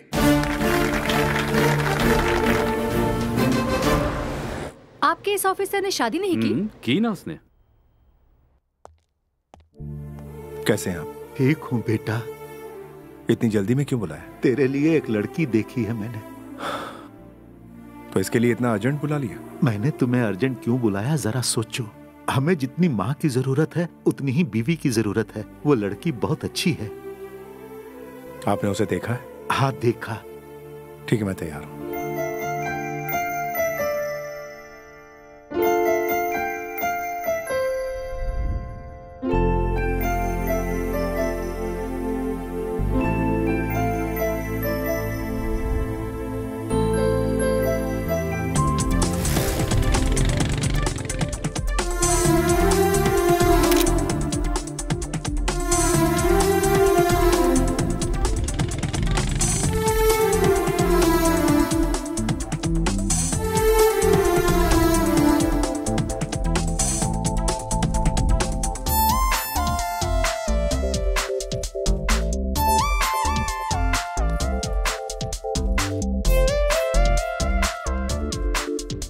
उसके बाद क्या हुआ जी? वो दोनों अलग हो गए। ऐसा क्या हुआ उन दोनों में? नमस्कार सर। पुलिस वाले कुछ कहते हैं तो मानते क्यों नहीं हो तुम? जितना गुड लक हो सकता था वो दे दिया, तो भी शॉप जल्दी क्लोज करने के लिए कह रहे हैं। क्या गुड लक दिया? हाँ सर। हमारे लोगों ने लिया? नहीं लिया सर। पहले इनको अंदर डालो। ये अन्याय है सर। मैडम को मैंने। कौन सी मैडम को? वही सर, मैडम जी को। वही कौन सी वाली मैडम? आपकी मिसेज को गिफ्ट दिया सर मैंने। गिफ्ट दिया? हाँ सर। और उसने ले लिया? उन्होंने लिया सर। चलो। सर रमा, रमा। अरे दामाद जी कैसे हैं आप? बैठिए ना। जल्दी से बाहर आओ। आ रही हूँ। क्या हुआ जी? ये बताओ तुमने इनसे गिफ्ट में नेकलेस ली कि नहीं? वो मैंने तुमने ली कि नहीं ये बताओ। इन्होंने छोटा सा गिफ्ट कहा इसीलिए। 5 लाख का नेकलेस तुम्हें छोटा सा गिफ्ट लगता है? तुम क्या रनिंग रेस में फर्स्ट आई थी या ओलंपिक में फर्स्ट आई थी या खुद को वर्ल्ड चैंपियन समझती हो तुम? सर आप चुप रहिए। अब जाइए यहाँ से, जाइए। चलो। कहाँ जा रहे? Police station. अरे दामाद जी, अरे दामाद जी मेरी बात सुनिए। अपनी खुद की बीवी को आप अरेस्ट कर रहे हैं। अरे आप पागल हो गए हो क्या? आप मेरी बात सुन क्यों नहीं रहे हो? अरे आपका दिमाग खराब हो गया है। हाँ, पापा। वो गिफ्ट नहीं थी, रिश्वत थी। सुनिए तो please. Satyanarayan ji sir, case file कीजिए। ठीक है सर।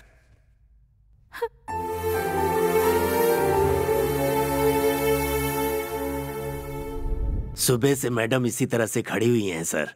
कुछ खाया पिया भी नहीं है। अगर आप कहें तो प्लीज सर। बेल पेपर तैयार करवाओ उनके। ठीक है सर, अभी करवाता हूँ। और सुनिए जी, उन्हें घर ड्रॉप करके आइए।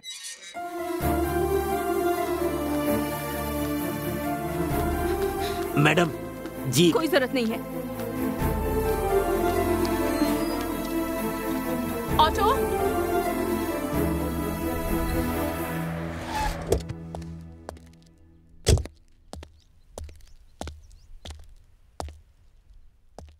कहाँ जा रहे हैं आप लोग? हम अपनी बेटी को लेकर अपने घर जा रहे हैं। डाइवोर्स के लिए तैयार रहो। ये फैसला आपका है या फिर आपकी बेटी का? ये मेरा फैसला है। ठीक है, जा सकती हो। थैंक्स।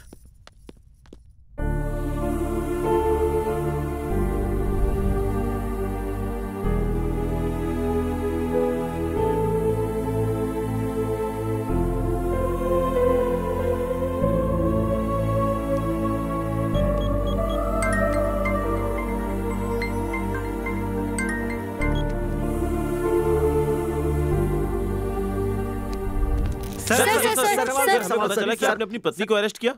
मेरे लिए सब बराबर है, चाहे वो क्रिमिनल हो या फिर मेरी बीवी हो। अरेस्ट तक ठीक है सर, लेकिन डिवोर्स देना गलत बात है ना? पुलिस क्या डिवोर्स नहीं ले सकती?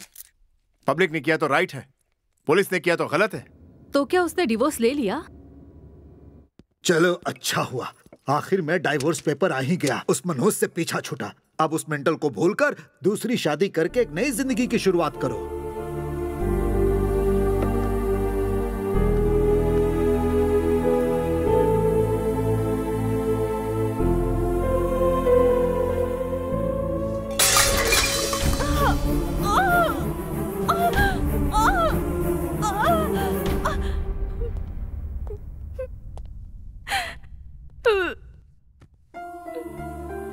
सॉरी फील क्यों कर रही हो? जो कुछ होना था वो तो हो गया। ऐसे वक्त में हिम्मत से काम लेना चाहिए। ए, तुम प्लीज मत रो।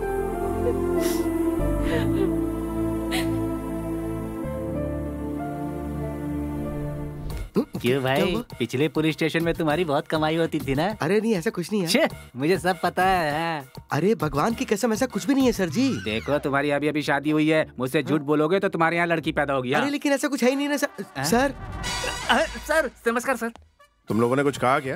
वो कुछ नहीं सर। नहीं, अभी तुम लोग कुछ कह रहे थे। वो इसकी नई शादी हुई कह रहा था। उसके बाद क्या कहा? कुछ भी नहीं सर। नहीं सर। बाद में क्या कहा ये बताओ। वो मैंने बोला कि झूठ बोला तो लड़की पैदा होगी।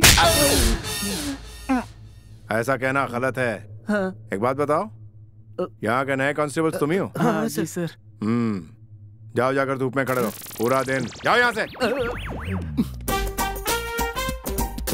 क्या हुआ भाई, ऐसे मुंह लटका कर क्यों खड़े हो? कुछ नहीं सर, मैंने कहा था झूठ बोला तो लड़की पैदा होगी, तो उन्होंने गाल पर मार इसमें इतनी बड़ी गलती क्या है? ऊपर से ऑन ड्यूटी कांस्टेबल पर हाथ उठाया उसने। अभी देखता हूँ।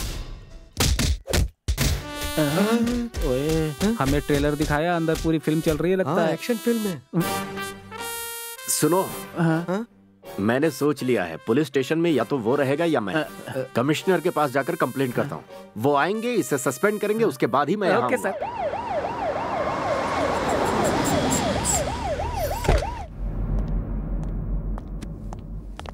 सर, क्यों भाई, उन्होंने क्या गलती की है जो उन्हें धूप में खड़ा कर रखा है? उन्होंने वजह नहीं बताई आपको? झूठ बोला तो लड़की पैदा हो गई, इतनी छोटी सी बात के लिए सजा दी उन्हें? मन तो कर रहा था कि गोली मार दो उन्हें। सर, मेरी माँ स्त्री है, मेरी बीवी स्त्री है, जो बेटी पैदा होगी वो भी स्त्री होगी। Saint mother Teresa, MS Shubhalakshmi, Lata Mangeshkar, Jhansi की रानी लक्ष्मीबाई, हमारे देश में हमारी सरकार में काम करने वाली तमाम महिलाएं जो पूरी दुनिया में देश का नाम रोशन कर रही हैं, वो क्या झूठ बोलने से इस दुनिया में आई हैं? झूठ बोलने से लड़कियां पैदा नहीं होती, बल्कि पुण्य करने से बेटियां पैदा होती हैं। बेटी बढ़ाओ, Beti Padhao. You are correct. अगर लड़कियों के बारे में ऐसी ही गलत बातें होती रहीं, तो अभया, निर्भया जैसे और भी कानून लाने पड़ेंगे हमें, तभी ये देश सुधरेगा। You are right.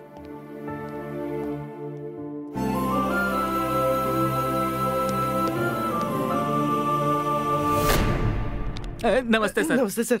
और वो तीसरा वाला कहाँ है? एसी रूम में रेस्ट कर रहे हैं। हो, वो साहब जी जब बाहर आ जाए ना, तो उन्हें भी आज, कल और परसों धूप में खड़े होने को कहना और उसके बाद ड्यूटी ज्वाइन करने के लिए कहना। किसने कहा था बोलने के लिए? मैं नहीं बता दी।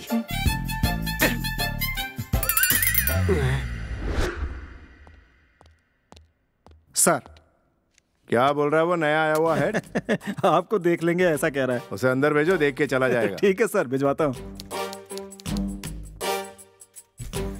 जल्दी बक और रो दे। सर आपको बुला रहे हैं। ए, तू तो सच में रो रहा है। आपने कहा बोल कर रो, इसलिए रो रहा हूँ। अच्छा, मुझे काउंटर दे रहा है। क्यों बुलाया सर ने? सॉरी बोलने के लिए क्या? लगता तो यही है। ओके, गो। ए, बोल कौन सा गाँव है तेरा? कहाँ से आया है तू? नमस्ते। अरे बोलना, सर। घबराता है क्या? नमस्ते सर। की तरह खड़ा रहा तो गोली से उड़ा दूंगा। चल बता, बस स्टॉप पे क्या कर रहा था तू? हाँ बोल, कल रात को कहाँ गया था तू? मैंने सुना है पुरानी बस्ती में आरडीएक्स सप्लाई कर रहा था। सर, नहीं तो ठोक डालूंगा। चल बोल। अबे मार डालूंगा। चल बोल। चल, कौन कौन था बता? तू अकेला था या तेरे साथ पूरी गैंग थी? लगता है मेंटल है। अबे बता।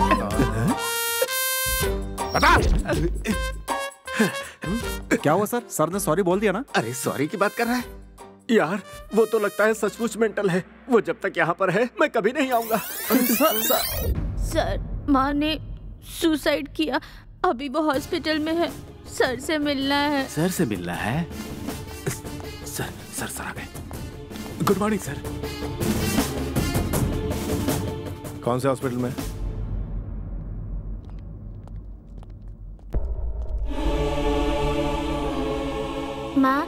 माँ उठो माँ, सर आए हैं। चलिए उठिए, उठिए। सुसाइड करना क्यों चाहती थी आप? सुसाइड करना गुनाह है, आप नहीं जानती? मैं क्या कर सकती थी सर? एक हफ्ते से इसके पिताजी क्लब में पत्ते खेलकर मैंने राशन के लिए जो पैसे बचाए थे वो भी हार गए। अब वो घर भी बेचना चाहते हैं। अपने बेटे को रास्ते पर देखने से अच्छा मुझे मर जाना ही ठीक लगा सर। सुसाइड के अलावा मैं और क्या कर सकती थी सर?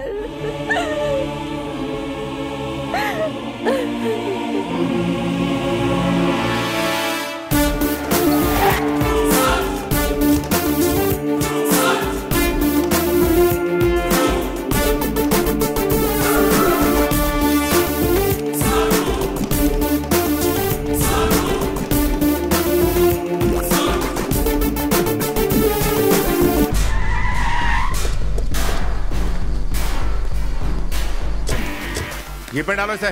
ये ठीक नहीं कर रहे आप। मेरे पास लाइसेंस है इसका। इसे अरेस्ट करने का लाइसेंस है मेरे पास। इसकी बीवी ने दिया है मुझे। हटो यहाँ से।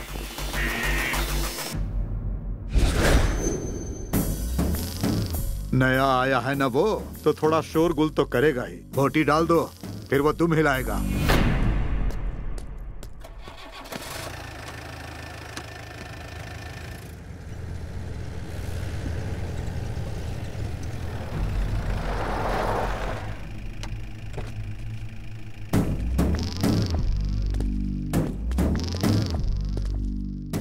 कौन हो तुम? भूल गया मुझे?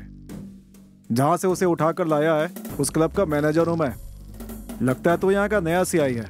बेकार का हल्ला क्यों मचा रहे हो? अरे हमसे कुछ चाहिए तो बोल दो ना, जितना चाहिए उतना भिजवा देंगे। मतलब क्या सर, जब भी शहर में कोई नया पुलिस वाला आता है तो बोटी की तरह मेरे बॉस अच्छी खासी रकम भिजवाते हैं। बोटी दे।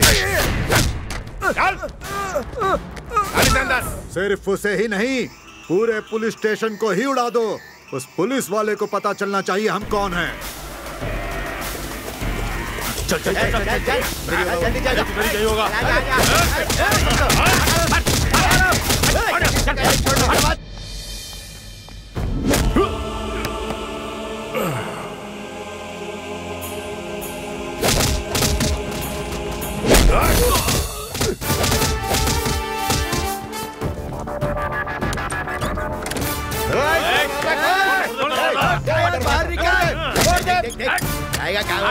इस तरफ देख, उधर देख, उधर गया, चल चल चल, उधर देख, उधर। पीछे की दीवार फांद कर भाग गया सर वो।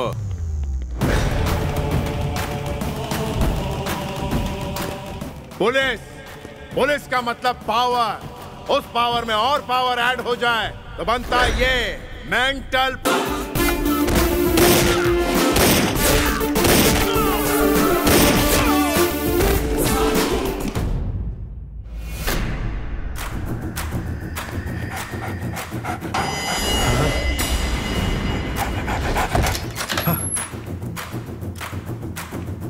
शेर हूं मैं, पुलिस नाम का शेर।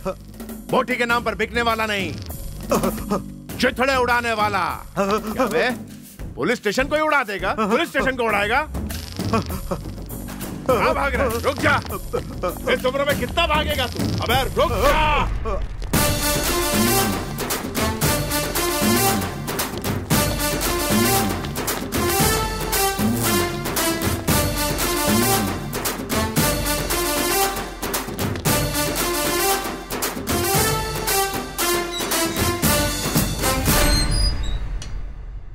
डर के मारे हवा टाइट हो गई। भौंकना आता है, पुलिस के सामने भौंकता है। क्यों भाई, जैसे मना रहा है वैसे मार रहे हो? समझते क्या हो अपने आप को? सर मैंने जानवरों को मारा है। उनमें पब्लिक भी मौजूद थी, गुंडे भी थे सर। गुंडे थे तो क्या हुआ? तुम अपनी मर्जी से मार दोगे? किसने दिया तुम्हें ये अधिकार? वो हमारे पुलिस को मार रहे थे सर, तो ऊपर से ऑर्डर आने का इंतजार करता क्या? मरे हुए गुंडे आपको नजर आ रहे हैं, लेकिन मार खाए हुए जख्मी पुलिस वाले आपको नहीं दिखते सर। मुझे ये सब नहीं पता। बात आगे बढ़ गई है, ऊपर से प्रेशर आ रहा है मेरे ऊपर। देखो भाई, या तो तुम्हें सस्पेंड करना पड़ेगा या फिर तुम्हें लीव पर जाना होगा। अब तुम यहां नहीं रह सकते, फैसला तुम्हारा। एक काम करो, छुट्टी पर चले जाओ, शांति से तो रहोगे। ड्यूटी से तो वो सस्पेंड हो गए, पर उनका पागलपन कम हुआ? और सागा उसे देखकर शॉक क्यों हो गया?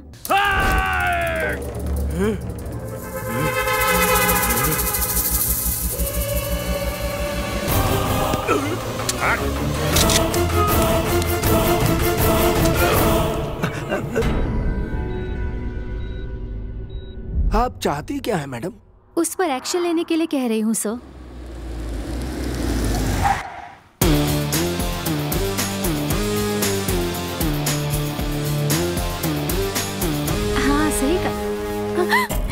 थोड़ा सा तेरे क्लोज होने की क्या कोशिश की?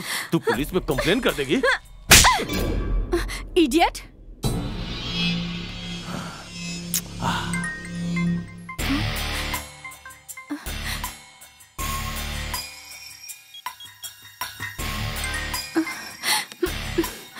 ए! फोन रख। कल का क्या? तुम ही बताओ। कौन है रे वो? ठीक है, चलता हूँ। Bye bye bye. दोनों को साथ में बहुत बार देखा है भाई। कौन है रे वो? तुम्हें बताना जरूरी नहीं समझती। कौन है? मेरा बॉयफ्रेंड। ए, जाओ लेकर आओ उसे।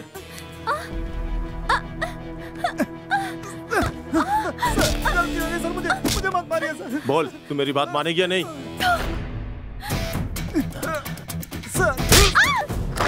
आप कौन?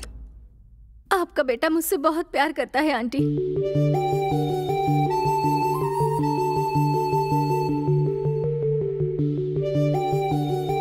क्यों रे, ये लड़की तुझे पसंद है क्या? जवाब क्यों नहीं दे रहा है तू? हाँ, पसंद है माँ। उन गुंडों से तुम दोनों डर के ऐसे फैसले मत लो। अगर तू इसे नहीं पाल सकता तो मैं तुम दोनों को पालूंगी। मैं पालूंगी तुम्हें। दूर चले जाओ यहाँ से।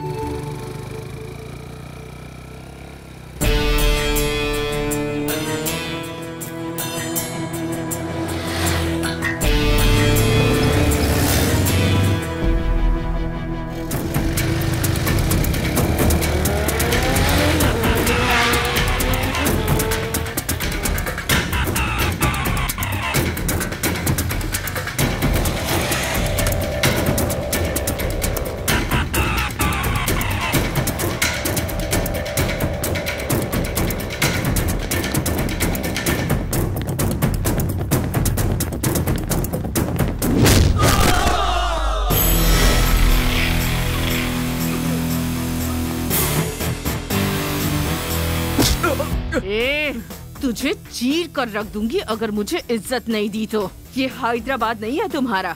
लोकल पुलिस हूँ। क्या समझता है अपने आप को? तू सोचता क्या है? हाँ? तेरे बाप ने तुझे अय्याशी करने के लिए दिया हुआ बंगला है? पब्लिक पुलिस स्टेशन है। तुझे यहाँ भेजा किसने? हाँ, शाम तक वो आदमी मेरे सामने होना चाहिए, नहीं तो तुम सबका एनकाउंटर कर दूंगी।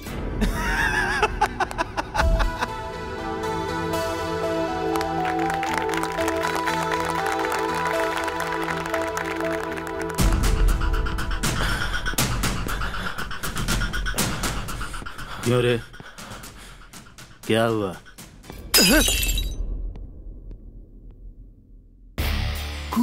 कूल। बस शादी की है उसने, इतना ही है ना? हाँ। लेकिन वो लड़की तुम्हारी रहेगी। मैं सेट करूंगा ना, मैं सेट करूंगा उसे तुम्हारे लिए। Don't take tension.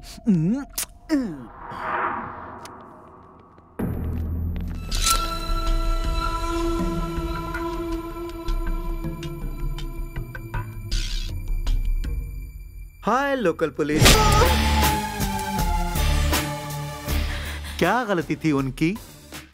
अरे वो तो पुलिस स्टेशन के अंदर आकर अपने ही आदमियों को ले जाने वाले थे, तो धमकी दिया तूने कि ये पुलिस स्टेशन है, इनकाउंटर कर दूंगी। हाँ, इनकाउंटर करेगी? अभी करना। तू पुलिस स्टेशन में आकर पुलिस के ऊपर ही हाथ उठा रहा है? पूरा पुलिस स्टेशन इस बात का गवाह है। तेरा यहाँ से बचकर निकलना नामुमकिन है। शाबाश। पुलिस का मतलब होता है पावर। इतना मारा फिर भी तेरी अकल ठिकाने नहीं आई। सर मैं आपके पैर पड़ता हूं सर, उसे रोकी सर। नहीं सर, ऐसा मत कीजिए सर, ये बहुत गलत हो रहा है सर, रुक जाइए।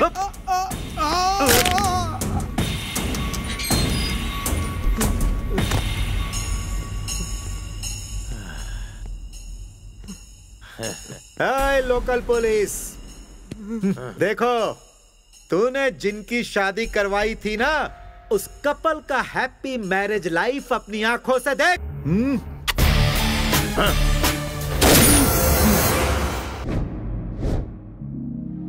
लगता है उसे पुलिस की पावर बतानी पड़ेगी। फाइल लेकर आओ।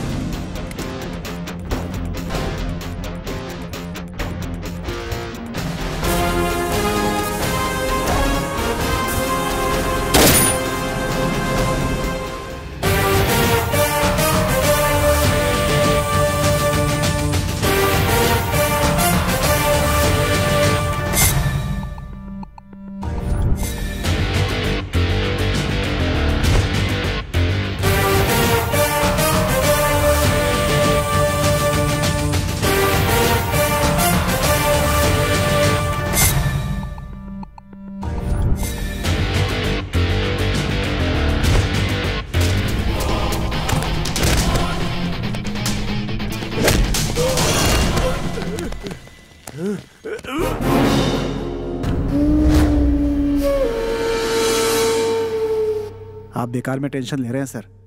अब ये सिंपल मैटर है सर। क्या किया है? अरेस्ट किया है ना, और कर ही क्या सकता है? तुम लोगों से एक काम ठीक से नहीं होता। इतना कुछ हो गया और तुम लोगों ने क्या हाथों में चूड़ियां पहन के रखी थी? किसी काम के नहीं हो।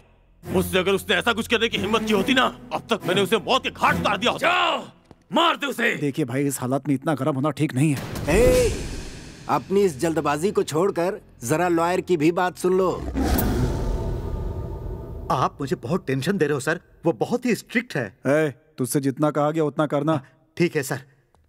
निकलो, जल्दी निकलो। सर छोड़ दिया सर। अब मुझे एक बड़ा सा सर क्या बोला? मुझे देखेगा तू? ऐसा डायलॉग टीवी पे बहुत सुना है। फोन दे उसे। मेंटल फोन पे मेंटल। तेरा बेटा पुलिस स्टेशन से फरार हुआ है और मैं उसका एनकाउंटर करने जा रहा हूँ। सर वो बचकर भाग निकलेगा। अरे वो भागेगा तभी तो उसका एनकाउंटर कर पाएंगे ना। नहीं।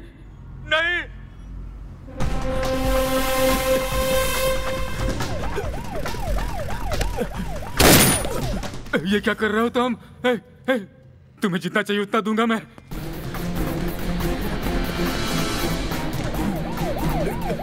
भागने दे उसको, भागने दे। और भागे तो गोली डाल दे। Please please please.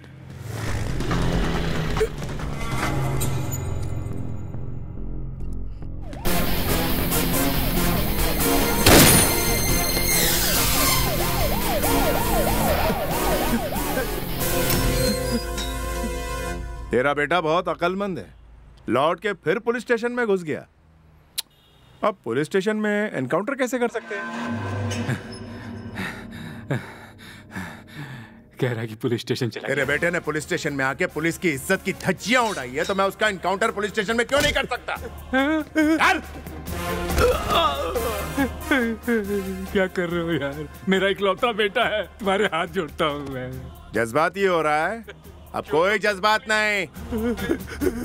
तुम्हें जो चाहिए वो दूंगा मैं, तुम्हें जो चाहिए दूंगा, उसे छोड़ दो। किसी बाहर के आदमी के साथ कुछ बुरा होता तो मेरा खून खौल जाता है। वो लेडी ऑफिसर मेरी कोलीग थी, मेरे डिपार्टमेंट की थी, मेरी फैमिली थी। कैसे छोड़ दूं इसे?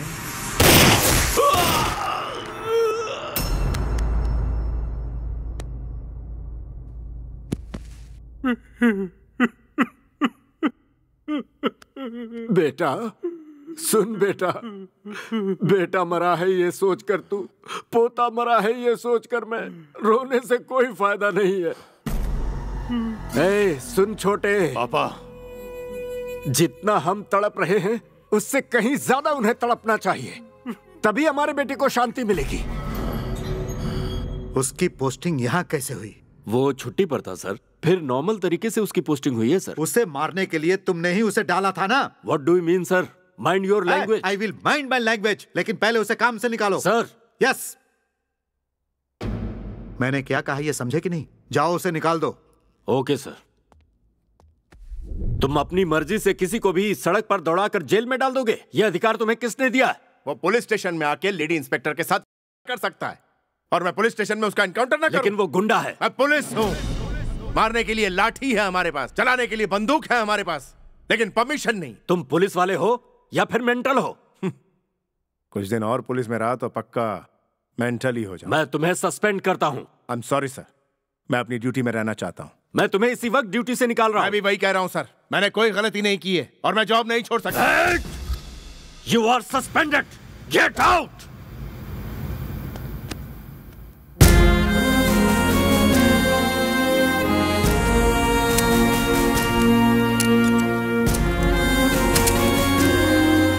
एक बार मैंने यूनिफॉर्म पहन ली तो सस्पेंड हो जाऊं या ट्रांसफर हो जाए या जॉब चली जाए, तब भी एक सच्चे पुलिस वाले की तरह अपना फर्ज निभाता रहूंगा।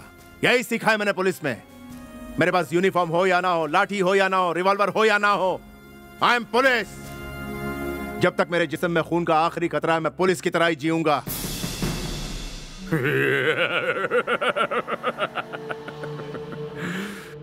उसकी बॉडी में, उसकी आंखों में, उसके सारे शरीर में ही पुलिस पावर भरा हुआ है। अब अपना ट्रीटमेंट शुरू कर दो। नमस्ते सर। सुनने में आया कि इस मेंटल को ड्यूटी से निकाल दिया भाई। शेर अब बिगी बिल्ली बन गया है। जॉब गई, बीवी गई। एक बात बताओ, इसकी बीवी ने इसे मेंटल होने के कारण छोड़ा या इसकी वजह से मेंटल होकर इसे छोड़ा?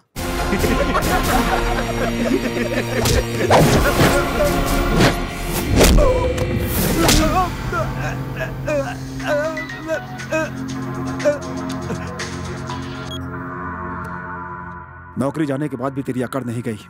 कोई बात नहीं, जरा मार्केट में नजर डाल।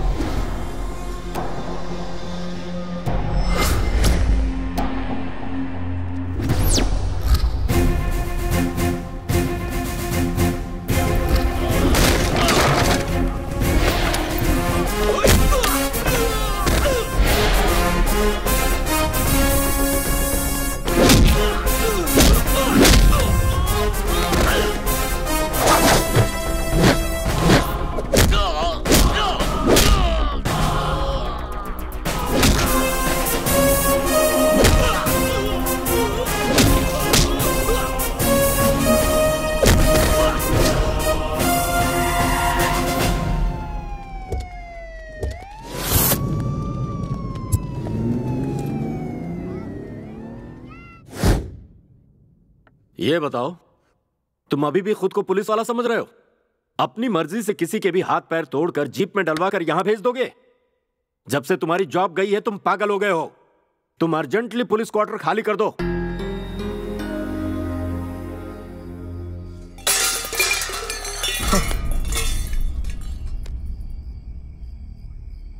Morning episode was just a sample. Night episode बहुत बुरा होगा।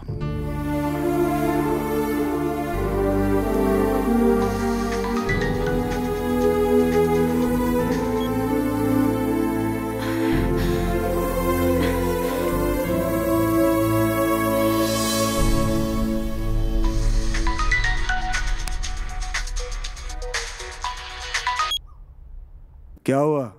डर लग रहा है क्या? कमिश्नर की इज्जत की वजह से अभी तक खुद को रोका हुआ है, आगे नहीं रुकूंगा। पुलिस की वर्दी में रहूं या ना रहूं, I am always police. Police की तरह ही आऊंगा। आजा आजा आजा आजा आजा, मैं भी देखता हूँ। आजा, ध्यान से सुन ले। अब तक तो बस तू एक्शन दिखाता रहा और हम बस देखते रहे, लेकिन अब हम तुम्हें दिखाएंगे कि असली एक्शन क्या होता है। आजा आजा आजा आजा, चल बे आजा।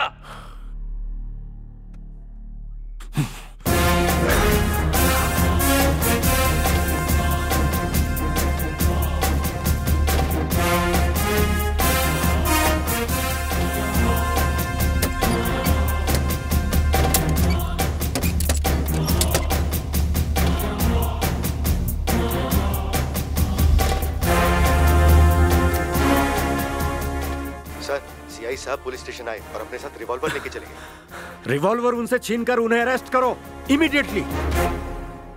पापा आप टेंशन मत लीजिए, ठीक है?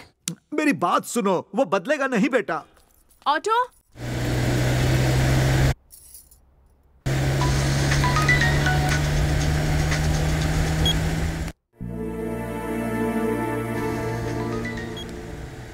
हेलो, मैं वापस आ गई हूँ आपके पास। मैंने डिवोर्स पेपर फाड़ दिए हैं। आपने मेरे पापा पर हाथ उठाया था, उसी बात पर मुझे गुस्सा था। गलती मेरी ही थी। मुझसे ऐसी गलती दोबारा कभी नहीं होगी। सिर्फ आपके लिए ही जीऊंगी और आपके लिए ही मरूंगी। मुझे माफ कर दीजिए। इट्स ओके, मैं बाद में मिलता हूँ। ठीक है।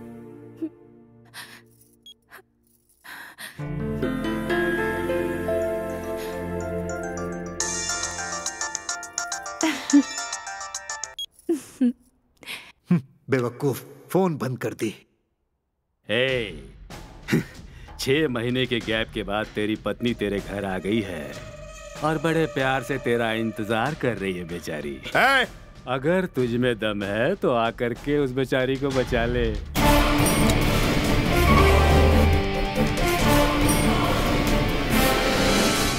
भगा भगा भगा भगा भगा।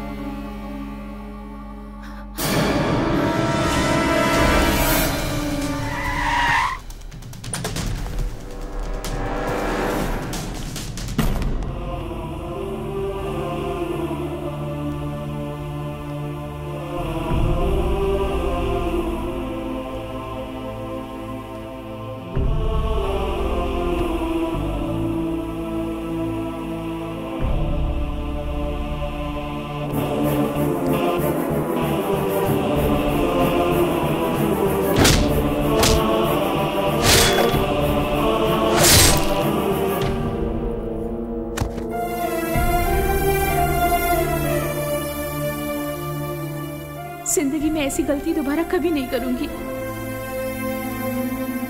आप जैसे चाहे जियो, जैसे चाहे रहो। You'll always be my hero। बस आप मेरा साथ कभी मत छोड़ना।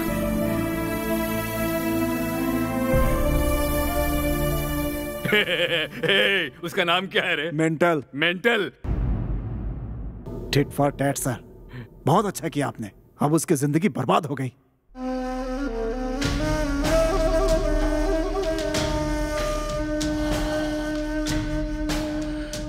विश्वनाथ, वो मरा हुआ सांप नहीं है, फुफकारने वाला सांप है।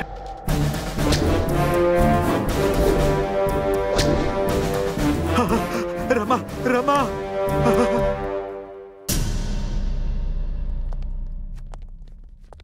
सर, कमिश्नर ने आपके अरेस्ट के ऑर्डर्स दिए हैं सर।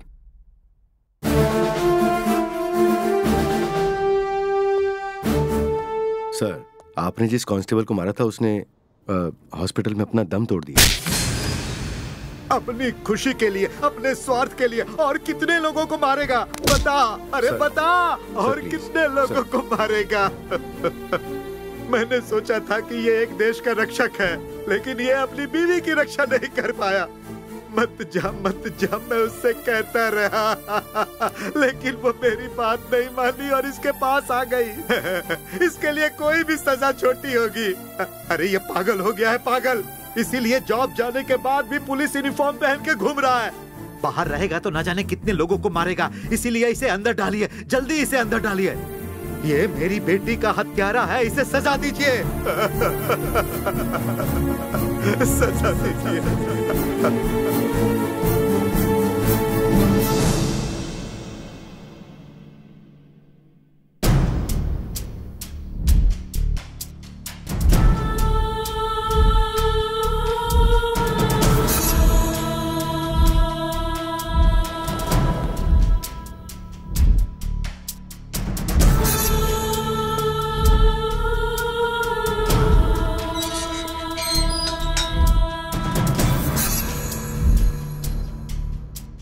मैं एक बात बताना चाहता हूं सर, वो बहुत डिप्रेशन में है सर।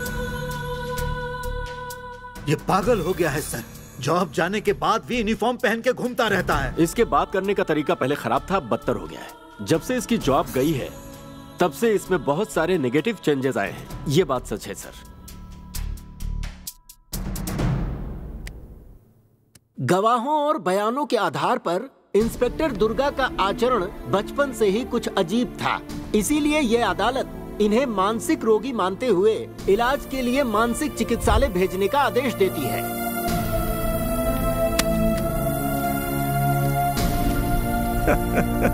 आखिर में उसको फंसा ही दिया आपने। हर बात उसके खिलाफ जा रही थी। कोर्ट में उसका मुंह देखने लायक था। मेरी तो हंसी ही नहीं रुक रही थी। अब क्या हो गया सर? हम उसे फंसा नहीं पाए। उस कमिश्नर ने उसके कैरेक्टर को बीच में रख करके उसे मेंटल बनाकर उसे फांसी से बचा दिया। समझ गए तुम? हाँ? अब क्या करें हम? बस चुप रहो अब तुम, बस देखते रहो।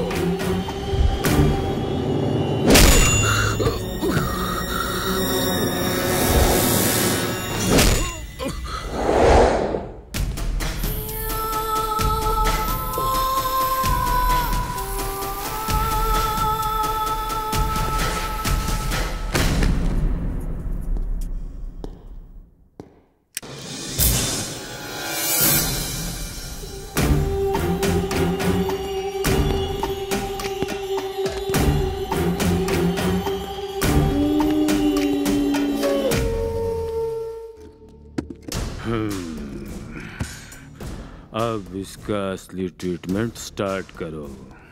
ऑलरेडी ये कोमा में है सर, और मारेंगे तो मर जाएगा ये।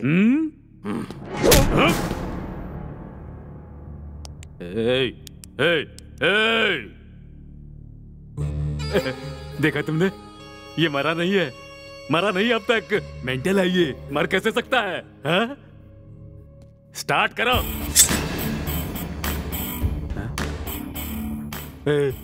ये तू क्या कर रहा है? तू उस तरह को धार क्यों लगा रहा है? इसकी मूछ साफ करेगा क्या? अरे इस पुराने स्टाइल को छोड़, कुछ नया सोचो मेरे भाई। ये तू क्या कर रहा है? चप्पल की हार लेकर आया है, इसके गले में डालेगा? कुछ नया सोचो मेरे यार।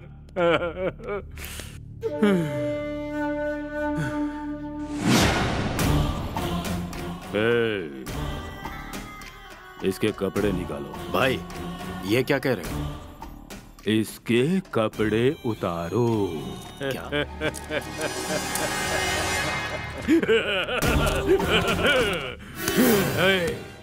सर पे टोपी, हाथ में लाठी, बेल्ट में गन है, टोटल पूरी बॉडी पुलिस से भरी हुई है। यही कहा था ना तूने?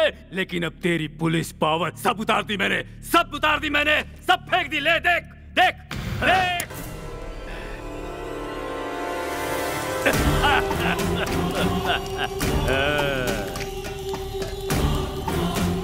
अब ये सही में मरेगा। चल। सर, ये सीआई दुर्गा प्रसाद है। ये बहुत ही सिंसियर इंस्पेक्टर है। सॉरी, ये कोमा में चला गया है। इसे ऑब्जर्वेशन में रखो। ये पुलिस यूनिफॉर्म पहन लो। You'll always be my hero। बस आप मेरा साथ कभी मत छोड़ना।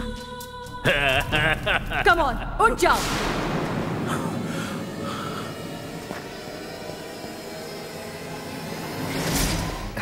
सर, सीआई साहब को होश आ गया है।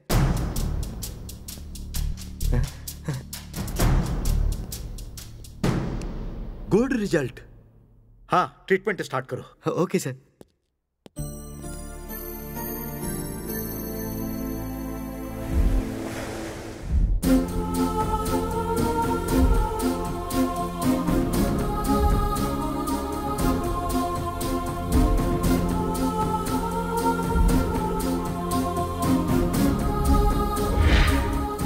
सर उठाओ, सर झुकाना नहीं। मेरा परिवार, मेरे बच्चे सोचने वाले नायक नहीं हो तुम। पूरी सोसाइटी मेरा परिवार है ऐसा सोचने वाले नायक हो। You are a leader. अत्याचारों का बदला लेने वाले नायक हो।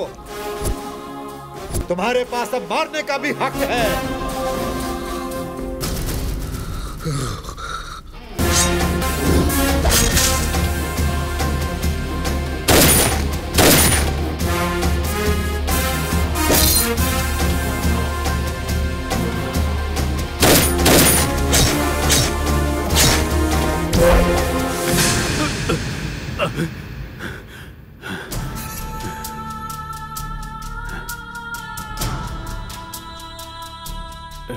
मैंने गलती की, उसे बिना मारे छोड़ दिया।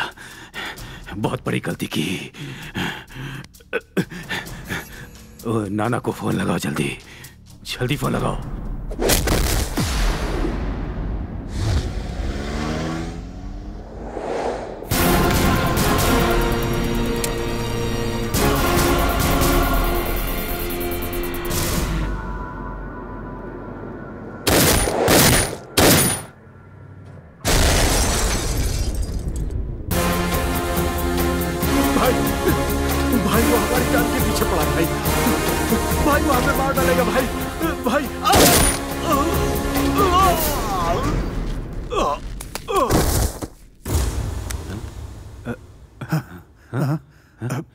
क्या हुआ?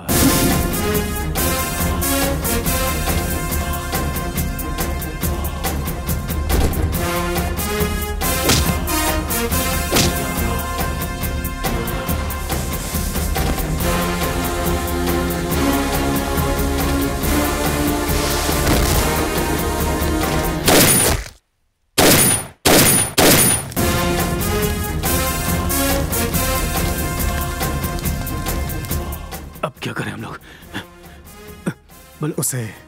उसे कोर्ट में बुलाकर उसकी असलियत बाहर निकाल दूंगा। आप टेंशन मत लीजिए। जाओ जाओ, जल्दी जाओ। जाओ जाओ।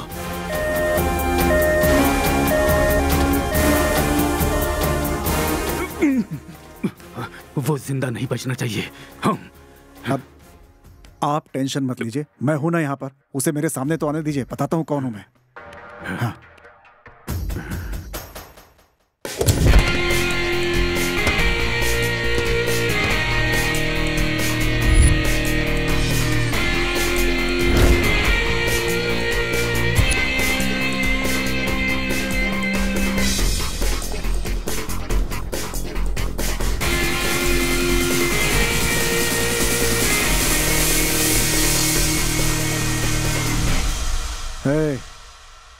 तू मेंटल नहीं है ये प्रूव करके तुझे फांसी नहीं दिलवाई तो मेरा नाम लॉयर विश्वनाथ नहीं।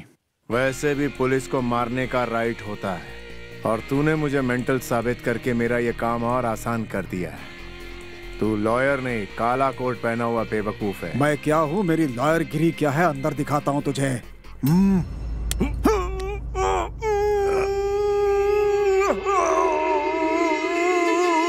तेरी जबान कैंची की तरह बहुत तेज चलती है ना। सोच अगर तेरी जबान ही न रही तो क्या होगा।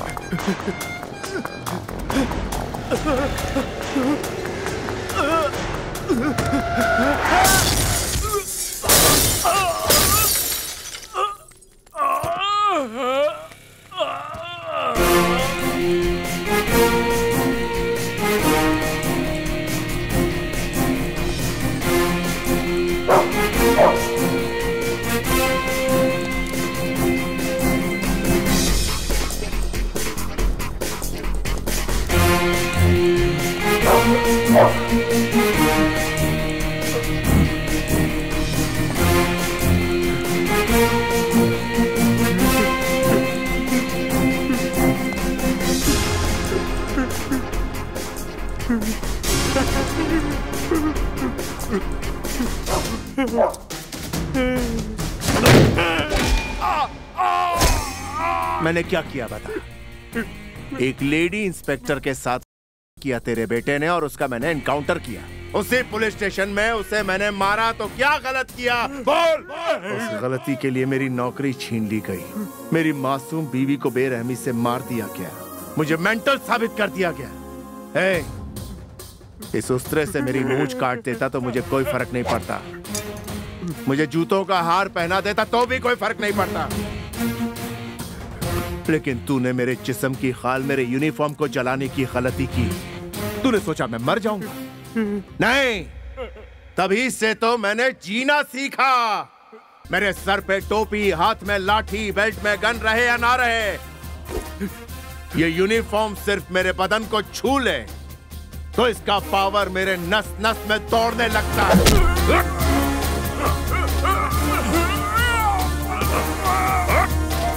अब तू देखता जा, जिस यूनिफॉर्म को तूने जलाया है वो अपना काम कर रहा है।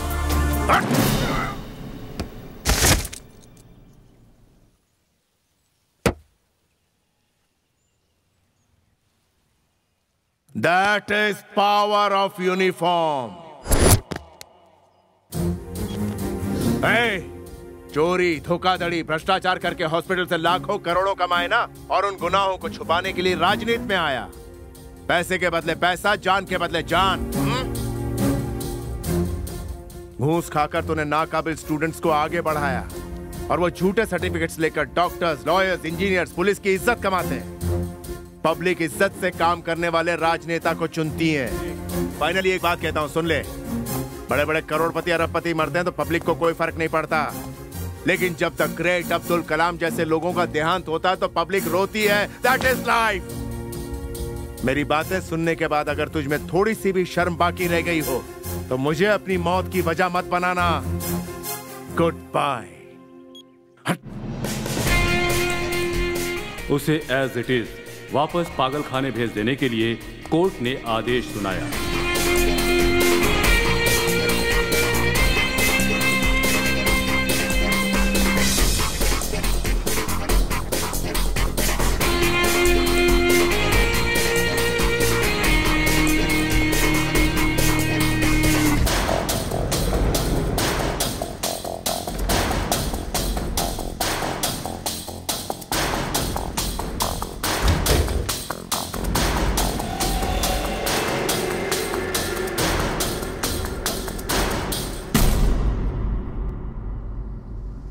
पूरी कहानी सुन ली ना? तो अब बताओ तुम लोग, इस तरफ काकीनाडा और सीधा गए तो वैजाग। किधर चलना है? नहीं नहीं डैडी, उनके पास पहले चलते हैं। सुनिए जी प्लीज, अब मेरी भी इच्छा है कि पहले उनसे जाकर मिलते हैं।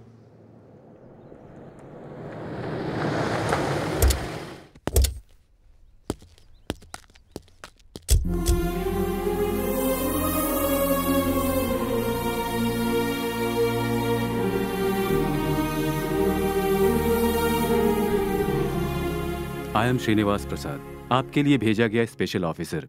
मेरी पत्नी इंदिरा, बेटी भार्गवी और बेटा अभिराम। आपके बारे में पूरे डिटेल में बताया इन्हें। फाइल सबमिट करने से पहले मैं खुद एक बार आपसे मिल लेना चाहता था। अगर आप फिर से पब्लिक सर्विस ज्वाइन कर लेते तो बड़ा अच्छा होता है। अभी भी वही कर रहा हूं सर। बाहर आकर ऑफिशियली। यही सही है सर, अनऑफिशियली। नो, असली योद्धा को युद्ध ही नहीं करना चाहिए, युद्ध करने वालों को तैयार भी करना चाहिए। जब आप चले जाएंगे तो सोसाइटी में आपका कैरेक्टर हमेशा जीवित रहेगा। आपकी कहानी सुनकर हजारों, लाखों, करोड़ों योद्धा तैयार होने चाहिए, तब जाकर आपका सपना पूरा होगा सर। मैं भी बिल्कुल आपके जैसा ही बनूंगा सर।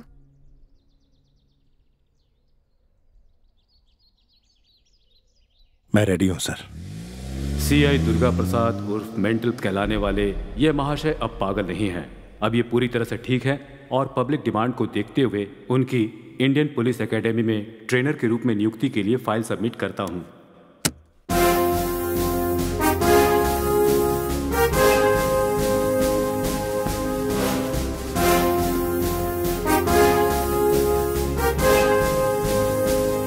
पापा का रायलसीमा है, माँ का तेलंगाना। मैं आंध्रा में पैदा हुआ हूँ। I am an Indian sir.